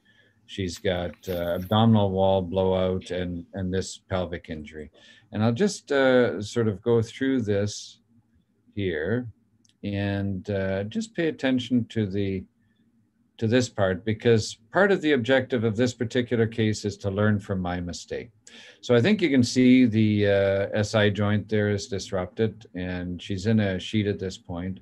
And here is the acetabular fracture. And here is the opposite-sided pubic ramus fracture. And we'll go to the couple of specific cuts. And I think you can see, again, the posterior SI joint injury and the acetabular fracture there. And the next, so, you know, what we did emergently is we cut some holes in the sheet and put an X-fix on. I still like, in the emergency situation, this was part of a code orange, which is when there are multiple casualty victims. And so we still use a sheet in those situations because we don't have enough pelvic binders. So this is what she looks like now. And remember, the acetabular fracture is on the left, and the SI joint that you saw in the original CT scan is on the right. And just look at those two views, and you can see where, you know, you're smarter than I am, and I made a mistake in managing this patient, which you probably won't since I pointed it out. But she's young. In my defense, she's a young patient. You can see that she's got some sacral dysmorphism there, especially on the outlet view. That's easy to see. Here are the Jaudet views showing you her acetabular fracture, and she's now stable. And here is, I'll take you through the 3D, image here. So this goes fairly quickly, so I'll slow it down a little bit. But you can see there's volume averaging, right? But you saw on the coronal that this is really a transverse fracture. And you can see here that it's volume averaged out at the back, which is interesting. You know, so this is a transverse. It does go through all the way to the back, but you can see here that the anterior aspect of the transverse is more displaced than the posterior aspect. And so in my experience, that's commonly the case when you've got the opposite sided pubic ramus. So the ischial pubic segment is this whole piece here. This whole piece is the caudal or ischial pubic segment.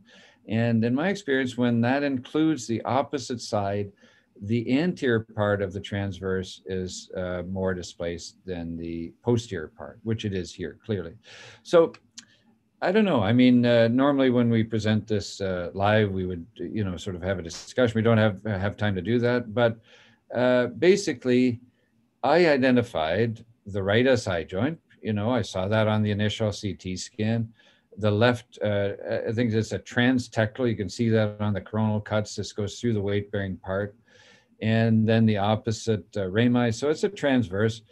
And does anybody see anything else? And hopefully you've seen that the left SI joint is also involved. And I missed that. I confess I missed it. And so what would you do? What order would you do this in? Would you do the pelvis first? Would you do the acetabulum first? And so to me, these combined injuries, it depends on what is going to be constraining what. In general, you work from back to front. But to me, this one, you know, this is mobile here on the opposite side.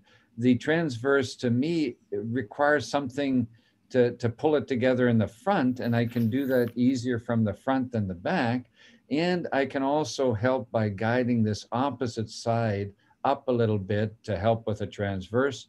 So to me, this was an anterior approach, starting with the acetabular fracture, lifting this up, then doing the posterior right SI joint, and then finally fixing the ramus on that side, but having the ramus exposed so that I could help with the reduction of the transverse. And that was sort of my strategy for this particular fracture. So that's what we did.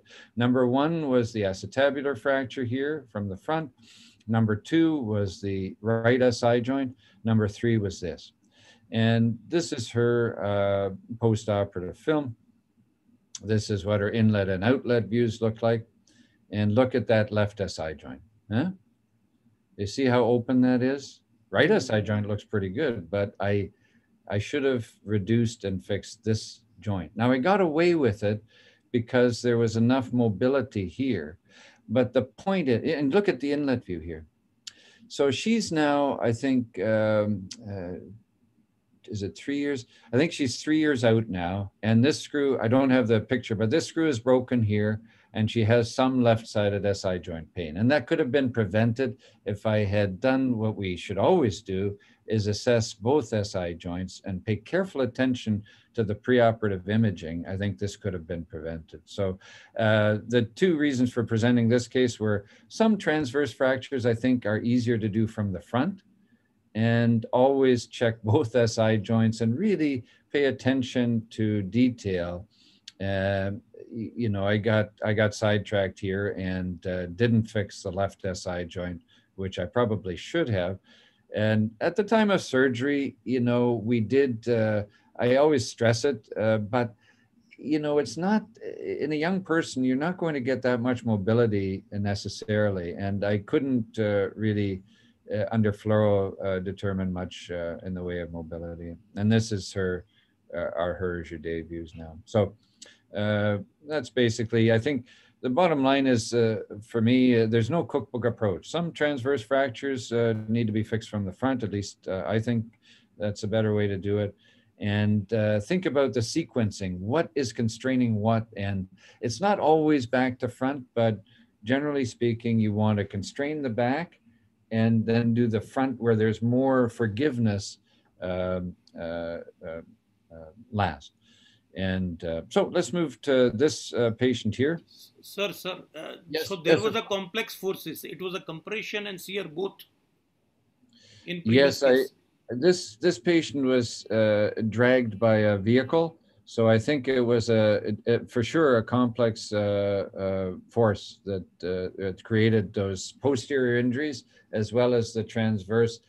It must have been an impact from above and in front that pushed the transverse open in the front and broke the rami and then opened both SI joints. I think it was indeed a complex injury.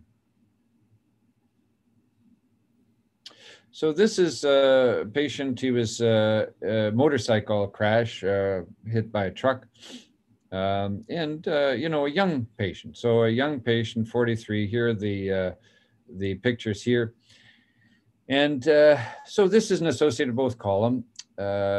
It's a high energy injury in a young person, and to me, this piece is problematic. On the iliac oblique view, you see that posterior column piece. And if you look at, we'll go through the images here.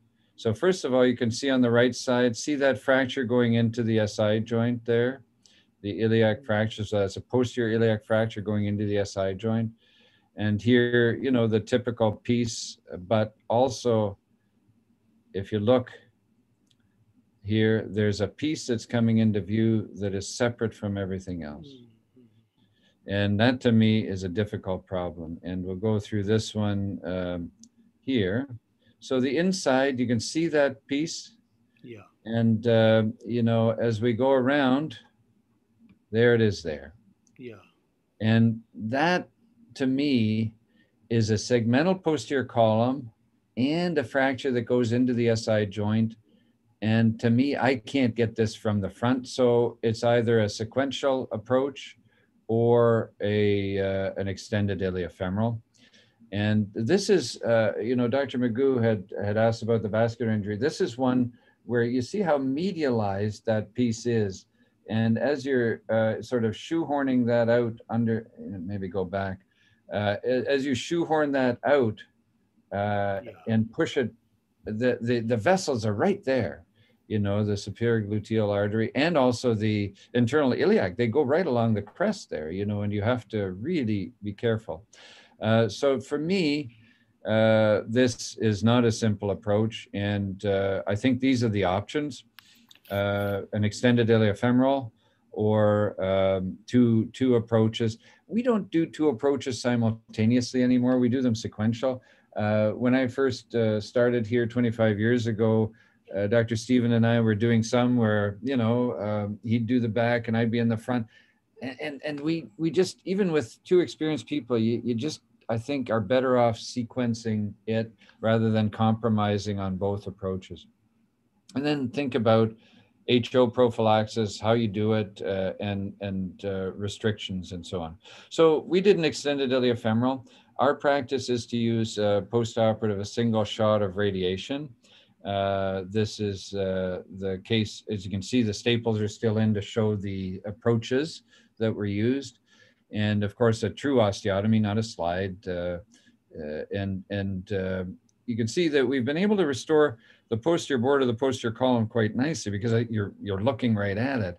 But you can see the anterior part here is imperfect, and it's really difficult to get the front perfect from an extended iliofemoral approach because you're pulling everything in. You're not pushing, you know, from the inside out.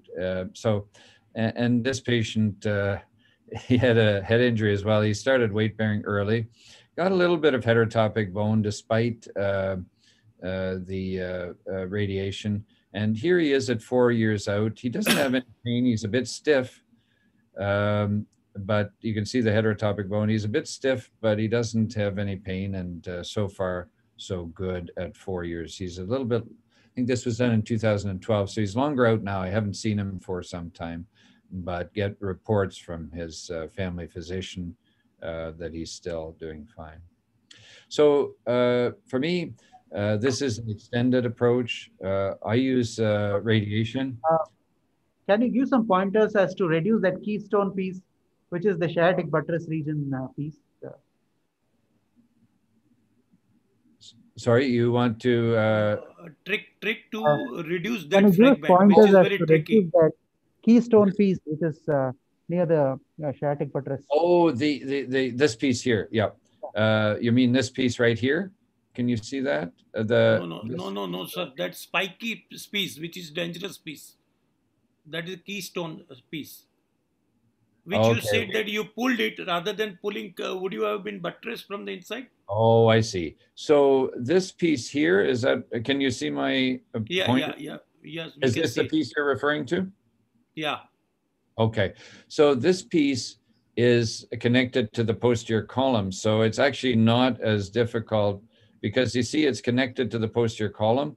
So the reduction is a clamp through the sciatic notch, a short angled clamp, and anchoring that. Let me see if I can stop it there. So let me go back a little bit. Yes. So a clamp through the sciatic notch and anchoring it on this piece here. Then the whole construct has to be pulled underneath that. So, you know, remember you're in the lateral position for the extended iliofemoral. So, you know, there's some traction required. We put a sharp hook. I didn't use in this particular case we did the osteotomy, and you can put through that cancellous bone a Steinman pin. But in this case, we just used a sharp hook to pull the femoral head laterally, and a short angled clamp through the sciatic notch. This piece here is a real important landmark, and that is the piece that we do second. So first is connecting this big iliac wing piece to this piece. Second was actually pulling this piece out underneath it. Third was reducing this intercalary posterior column. And then fourth was fine tuning this. This was already pulled out underneath the iliac wing. Fourth was to pull this piece in against this piece with a short angled clamp. So that was the sequence that we did for this. But pulling this piece out underneath the iliac wing, to me, is important because you can't get any of the other things reduced without that being under the iliac wing. Does that answer the question? I'm not, Yes, I hope I understand. yes, Thank you. sir.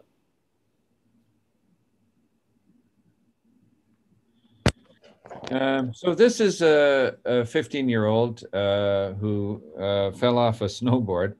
And I think you can see that this is a transverse. And I think it's either transtectal or juxtatectal.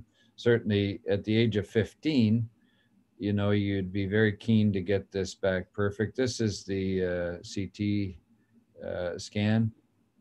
And you can see that I think there's a little bit of condensation right there on the ischiopubic segment. So I called it transtectal. And there's a bit of comminution in the front. And this is the 3D here. It's fairly, I don't know, you know, it's fairly straightforward.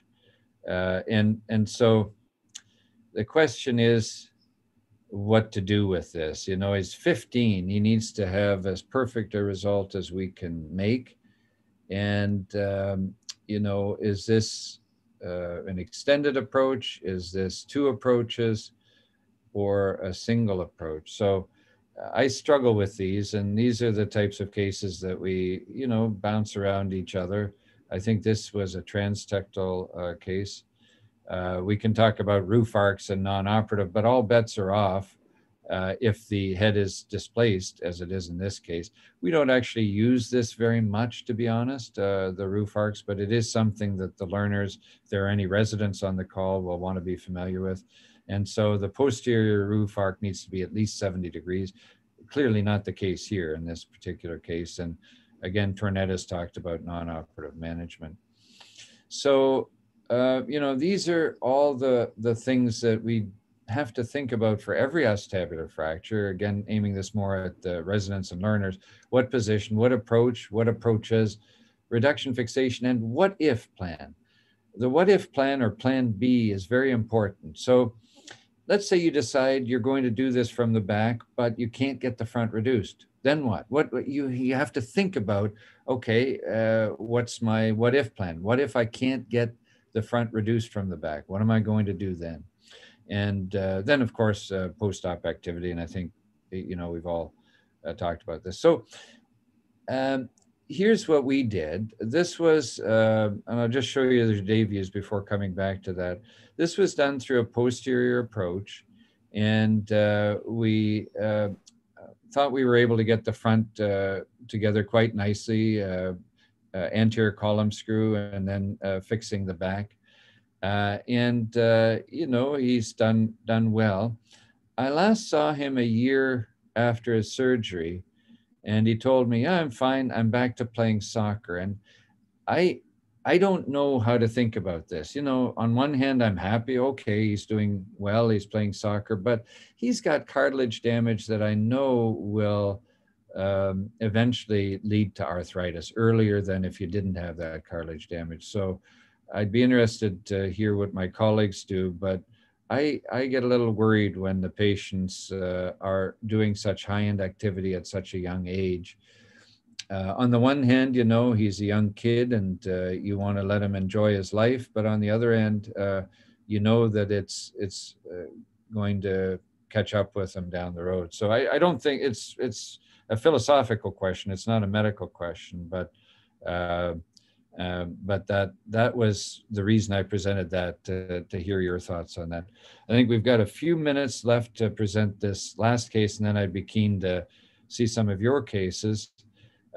This is a case that I thought I would actually pick your brains over, because this is unusual for us, this late presentation, but my understanding is that you have to deal with this more commonly. So he's a 35-year-old guy. He was vacationing in Cuba, and he came back, presented to us.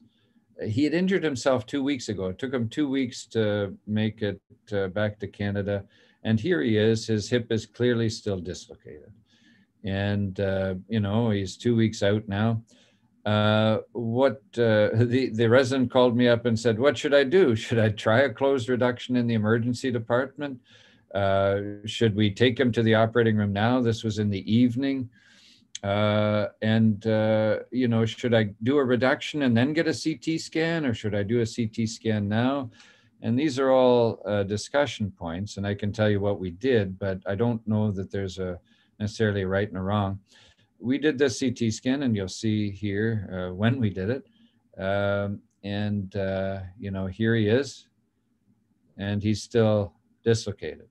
And the reason I saw the plain films before making this recommendation to get the CT scan, first of all, he's been out for 2 weeks, but second of all, this is a very cranial posterior wall.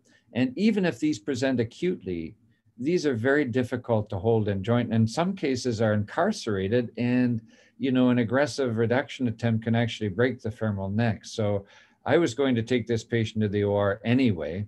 And so we got this CT scan to sort of confirm what I think I already knew. You can see that there's, right on that view there's a bit of anterior bone fleck. That's parts of the posterior wall that you can see there. And you can see the marginal impaction there, and this very cranial piece.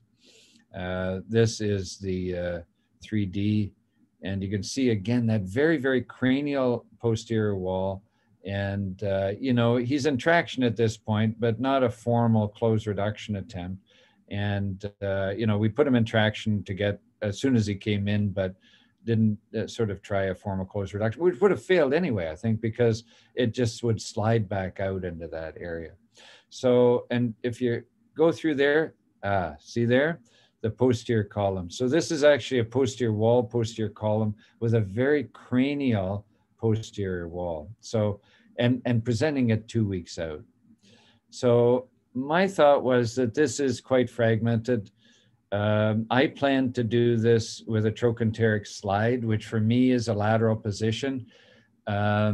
You can certainly do a trochanteric slide prone, but for me, it's easier in the lateral position. And my plan was to clean out the joint, fix the posterior column, and then lag and buttress the wall fracture. So that was my plan. And we did that not in the evening, not at night. We did that the following day, or actually not even the fall. We did that a couple days later. He was in traction in the meantime.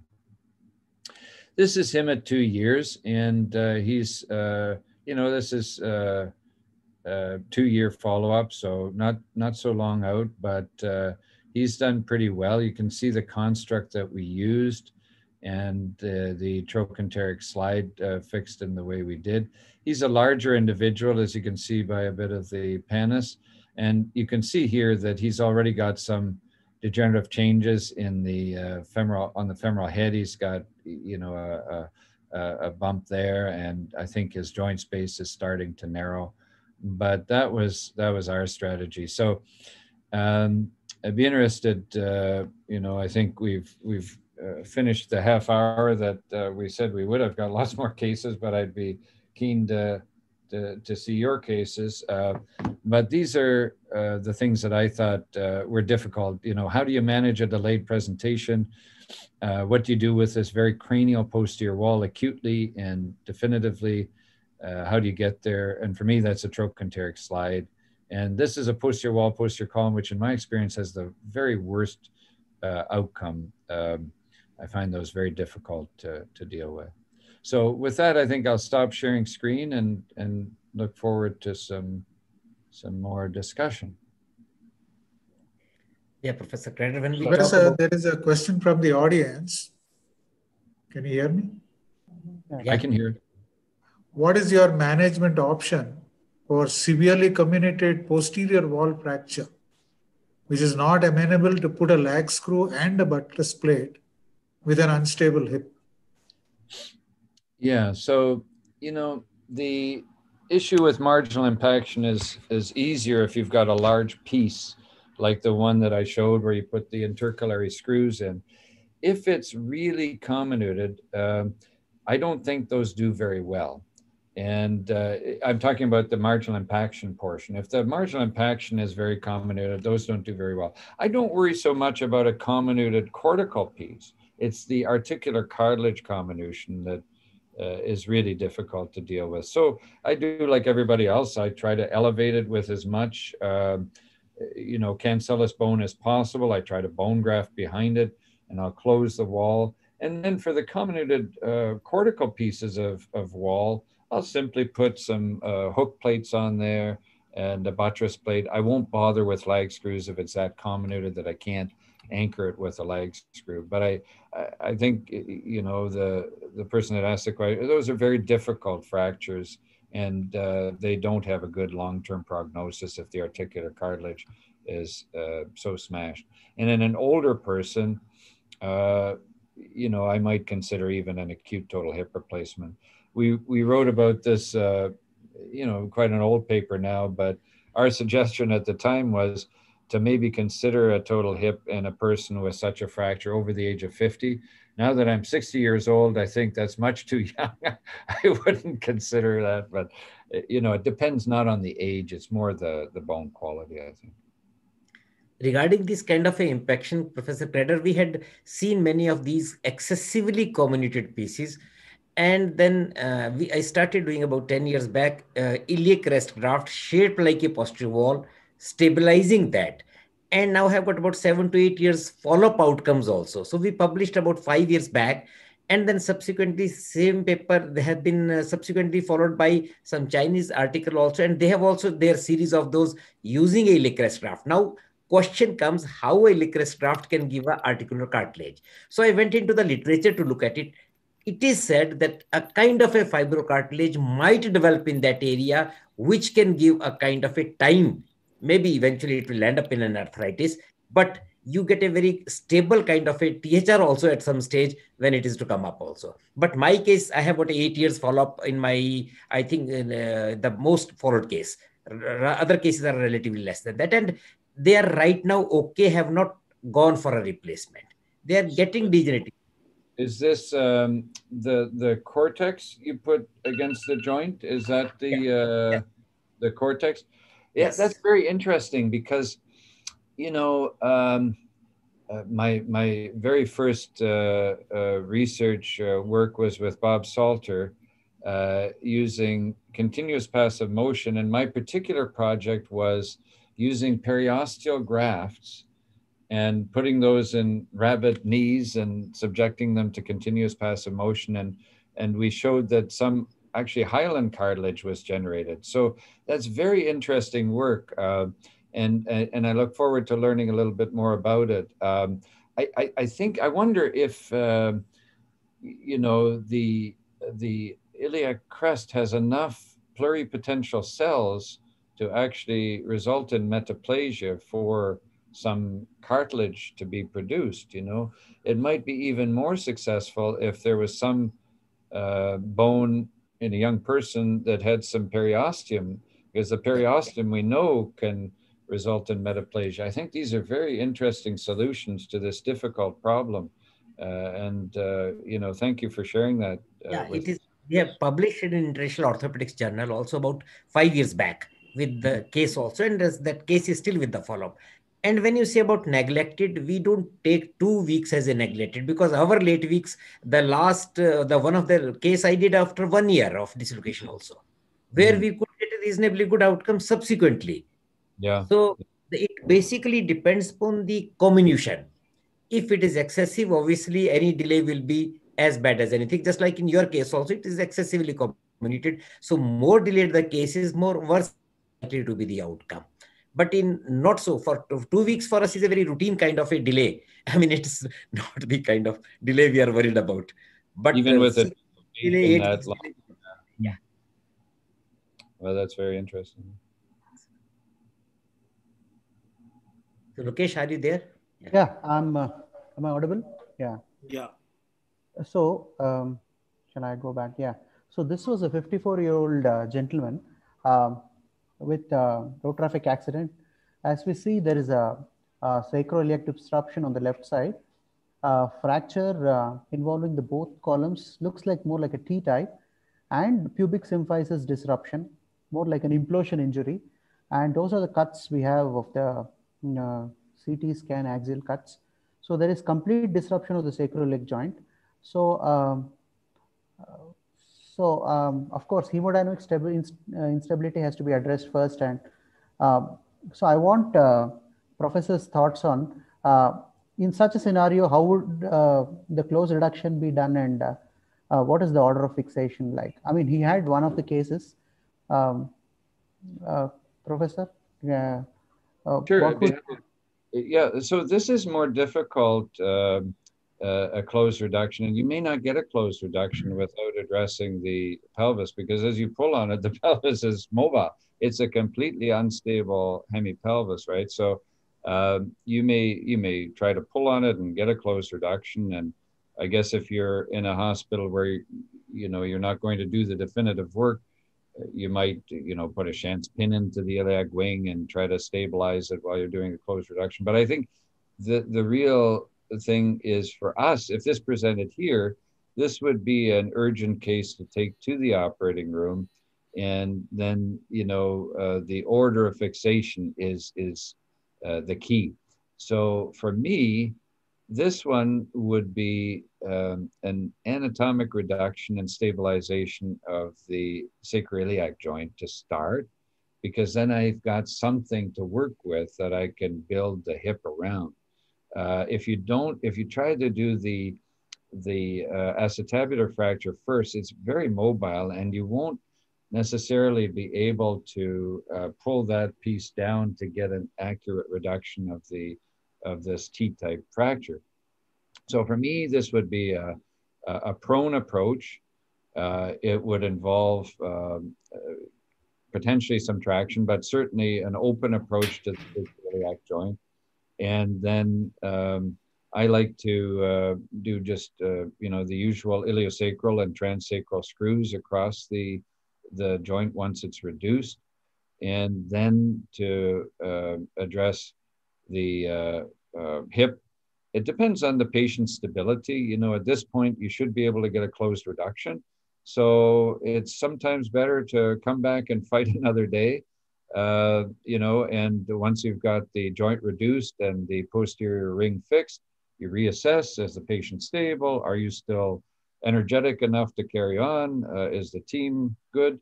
And then if yes, then I would carry on with the prone Kocher Langenbeck in this case. I wouldn't do a Gibson in the prone position. And I would see if I can get the anterior column reduced through the notch. And then if I can, I would stabilize that and then try to reduce the posterior column.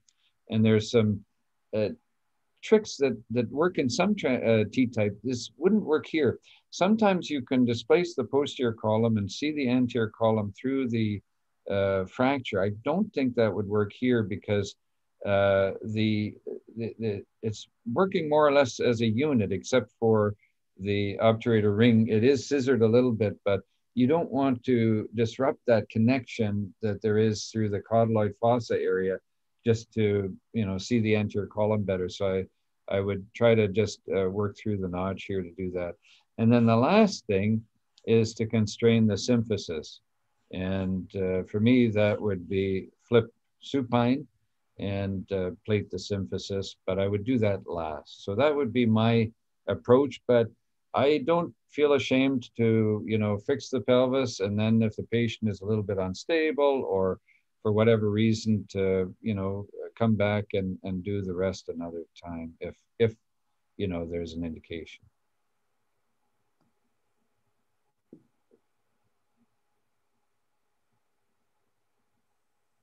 I think you're muted, Dr. Lokesh. Dr. Sen, do you differ or the same approach? My only perception is when I look at this spectrum of injury, there is a combination of a transverse kind of a fracture where the femur head goes inside. It actually displaces the ilium outwards, which goes on to disrupt the sacroiliac joint, and sacroiliac, basically that ilium is pushed out and the anterior fragment is pushed in. And the first step for me is reduction of the hip. Once you take the hip down, your rest of the things will try to be easier to find them back. So first thing will be taking the hip to its normal location, which being a transverse kind of a fracture, there is enough weight bearing dome also. So it will get reduced, it will be stable. And now I'll try to reduce the, as Professor Clare told, go stepwise. But because this is a very classical pattern which happens by the force from the trochanter to the femur head, which goes inside. And once it is going out inside, it is actually pushing out the ilium. And once it pushed out the ilium, and ilium from the sacroiliac joint starts disrupting backwards. Many cases will settle at anterior opening, many will go to the posterior opening, and some will take the ligament and a kind of a sacral fragment also along with it. So this is that spectrum. And the root starts from the femur head. So reduce the femur head, and then the thing starts falling back into their line. So you mean there is an attachment with the femoral head, all the fragments, and that if you pull that, if you pull that mechanism of injury is femur head splitting the two things and then taking both the things apart and then hitching it in a way so that the ilium is pushed out. So you're reversing the forces in that same manner. Exactly. Yeah, that is sir, that is absolutely true what we did. Actually, the longitudinal traction helped us reduce the T-type fracture significantly. But for fixation, both the fragments were mobile. So we started off with fixation of the sacroiliac joint first. Let me click once on the slide, then it will move. Click once on the slide. There you go. Dr. Naveen Thakkar is the pro. Thank you. Right. So it saves the time. Yeah. So what we did is we gave longitudinal traction and we could reduce the fracture. But the fixation, we started with the sacroiliac joint because both the superior and inferior fragments were mobile. Once we fixed the sacroiliac joint, we were not so happy. We actually put in a screw also. But then we opened anteriorly because to reduce the pubic symphysis and not fix it, just hold it in place so that we can reduce the anterior column.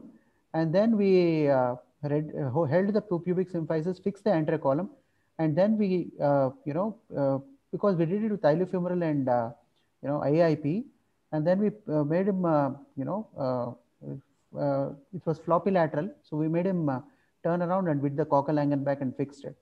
Yeah, maybe as Professor told, if we could have done the sacroiliac joint from behind and a couple of interfragmentary screws for anterior column and only posterior fixation, we could have done away with the only pubic symphysis fixation.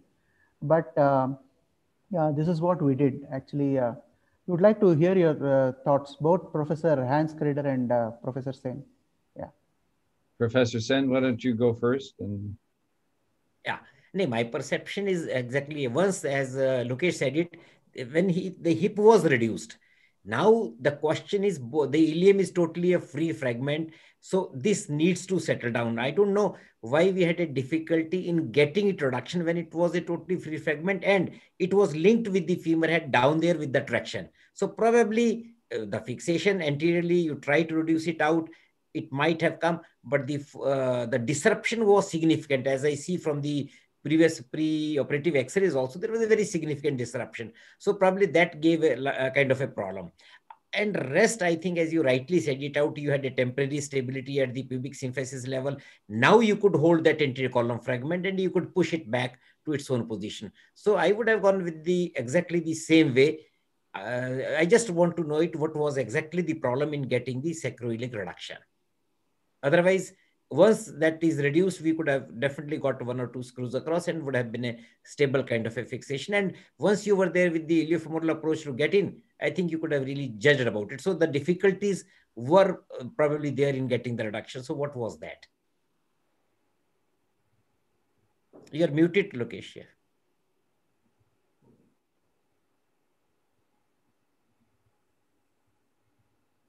Dr. Lokesh, you are muted. Dr. Lokesh, yeah. I got it now. So the problem was actually we did the iliofemoral approach and we tried to reduce the sacroiliac joint through the iliofemoral approach. I mean, reaching out the sacroiliac joint because of the obliquity of the fracture. We were not able to reduce it because it was going all the way. All the anterior, intermediate, and the posterior fragments were reduced. We tried to use a Farabaugh and try to put 2 screws in one screw in the sacrum and 1 screw in the ilium and try to reduce, but still it took some effort. But once we actually gave lateral pressure from through a percutaneous pin into the ilium, we were able to reduce it. So I think that's the reason what helped us. So it is the trying to reduce from the front was causing the joint to open up. But once we put in a Schanz pin or something from the side to push the sacroiliac joint back into place, that's how it got it reduced. Yeah. Okay. Yeah, I think that the principle is, to get before, the reduction is obviously, there are differences if you go front or back. But I think the principle is exactly what was done here, is to reduce and stabilize the back and then to deal with the acetabular fracture. So, I think, and for the residents and learners, you always critically look at the obturator foramina, and they've been nicely restored here. If you have distortion of the obturator foramina, then you haven't got the T quite right. And in this case, the T was managed with sequential approach, front and then back. And I think that the bottom line is you do whatever you need to do to get the reduction of both the front and the back columns. With a T, that's critical. Now the question is, which is better? Prone position will be better for the forces of getting the reduction, or a supine position? That is the question. The prone position is more challenging to get the reduction of the iliac wing without a few little tricks. The reason for that is when you position prone, the pelvis, I've got a pelvis here in front of me. When you position prone, the pelvis wants to open up. And, if you're supine, you can control that a little bit better. So in the prone position, you have to use bolsters along the chest like our spine colleagues do if you're going to go prone. Otherwise, you will build in a malreduction of the sacroiliac joint. You can feel the front and feel it, and you can see the back, and you can put, clamps across it and so on. But the bolsters, if you go prone, need to be, I think, along the chest rather than across the anterior superior spines. and that will prevent that deformity. If you can get everything from one approach, you know, that I think is ideal. So there's nothing, it's personal preference to some degree, you know, there's no, you know, this is the right way or this is the wrong way. You know, people have different preferences. So for example, Mike Stover, he will do every sacroiliac joint that he does open from the back. I will do most from the front. You know, it's partly whatever tips and tricks you have to make it work in your hands. But you have to, I think you have to be flexible and know both ways of doing things. Thank you. I think I'll close that. The other speaker will have to present his case. Thank you for your inputs. Thank you. Thanks all of you. Thank you. Very good case, Dr. Lokesh. Thank you. Now,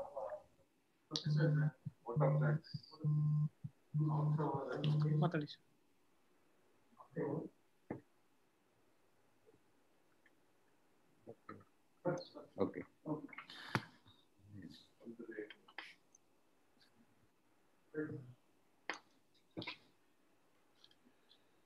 It's my privilege to have been asked to propose a vote of thanks on this occasion. On behalf of Sanjay Gandhi Institute of Trauma and Orthopedics, Karnataka Orthopedics Association and Bangalore Orthopedic Society, I extend a very hard note of thanks to Professor Kreder for sharing his knowledge and experience. He has made acetabulum fractures doable like any other fractures. We are truly inspired to do better. We are equally grateful to our moderators, Professor Ramesh Sen, Dr. Uday Kumar, Dr. Lokesh, Dr. Naveen Thakkar, for bringing up a good topics of discussion.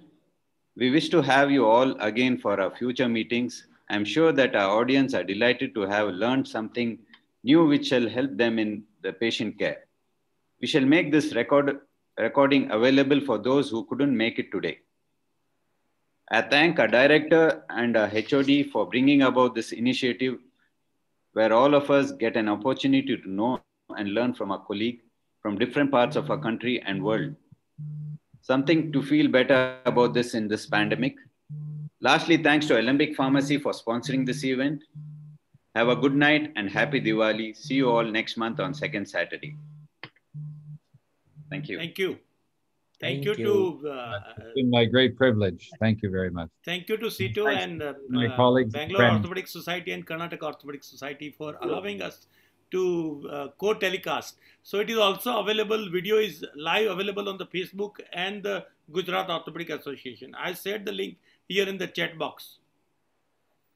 Thank you. Thanks again. Yeah, it's been a great pleasure. Thank you. Thank you, sir. Thank you, Professor Kreder. Thanks a lot. Take care, Professor Sen. Hopefully we can meet again sometime soon in your country or in ours. Yeah, surely so. As soon as Okay. Thank you. Professor Uday. Thank you, Lokesh. Bye.